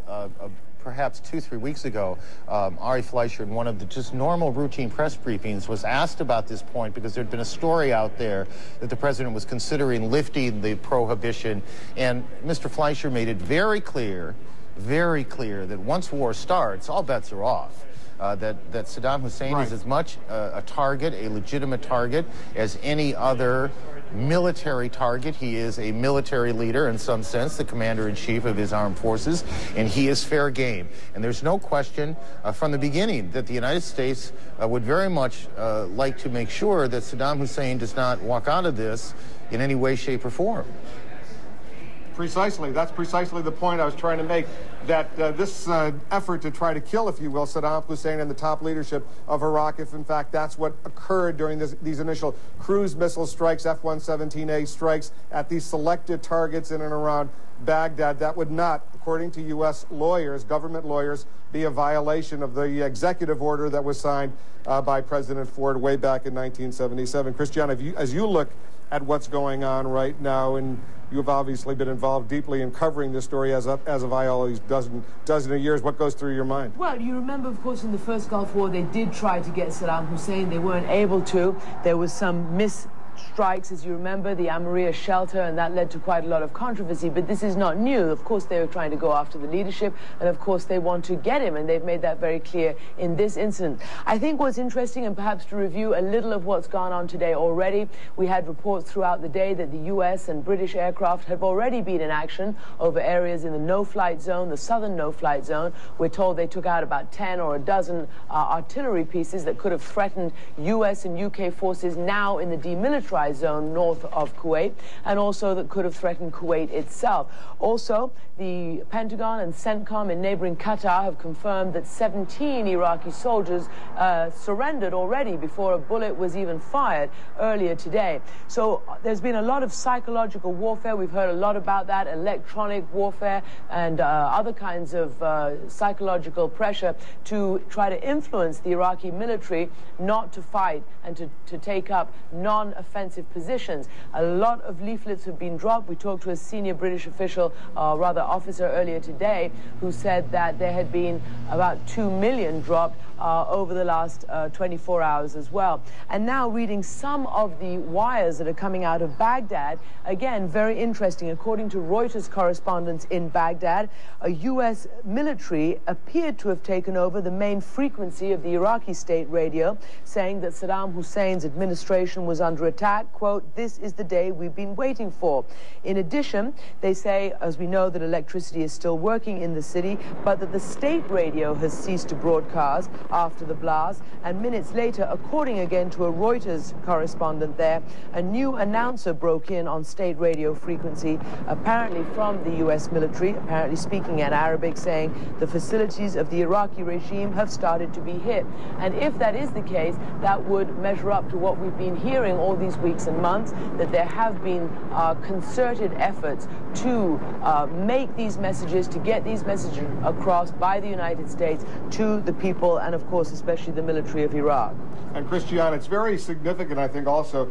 One sentence, a lot of the sentences the president made were very significant, but one sentence in particular that I want to quote verbatim what the president said. He said, "This will not be a campaign of half measures, and we will accept no outcome but victory." That would seem to be a direct response to what happened in 1998 when the then Clinton administration launched cruise missile strikes against selected targets in Iraq after those UN weapons inspectors were pulled out. At the time, there was widespread criticism of Bill Clinton, the then president, and his administration for engaging what his critics called were half measures and not finishing the job. There were 2 or 3 days of strikes against Iraqi targets in Iraq at that time by the Clinton administration. The Bush administration at this point clearly trying to make the point this will not be a campaign of half measures. Our senior White House correspondent John King is over at the White House collecting information as he always does. John? Well, Wolf, we are told this pivotal moment, the first moment seeking this target of opportunity, this leadership target that includes Saddam Hussein, is the culmination of a meeting that ran nearly 4 hours in the Oval Office. The president was briefed, we were told, by the CIA director George Tenet, his national security advisor Condoleezza Rice, told by a senior official that meeting broke up at 7:20 p.m. tonight Washington time, just 40 minutes before the deadline for Saddam Hussein to leave the country. We are told at that meeting the president was told that U.S. intelligence sources and Pentagon officials were concerned they would lose a target of opportunity if they did not launch this selective strikes, as the president called them tonight. The president made the decision, we are told, at that meeting, again, that broke up at 7:20 p.m., just 40 minutes before the deadline, to go ahead with this limited operation. And to give you a sense of the business-like manner of this White House, the operation, the president gave the orders. He went to have dinner with the First Lady. The operation obviously was underway. Mr. Bush came back and made that statement to the American people, and within moments of finishing that statement, Mr. Bush walked back to the White House residence. We are told he is retiring for the night. Vice President Dick Cheney left. We are told he has gone home for the night, and National Security Advisor Condoleezza Rice has left the White House as well. You can be certain that Dr. Rice would have stayed on hand had there been planned any massive scale strikes that would be critical to this operation. So as the president said, selective operations have begun, many more to follow. Aaron?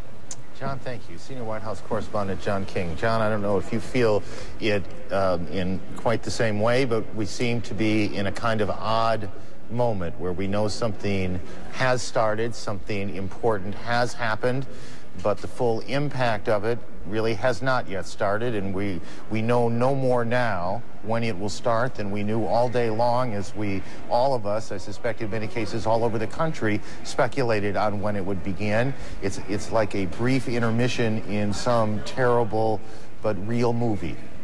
Exactly the case, that sense here at the White House, and a reinforcement of what the president said in his address earlier this week to the American people when he said this war would begin at a time of America's choosing. He said America would strike at a time of its choosing. This is not the shock and awe that we expected on the first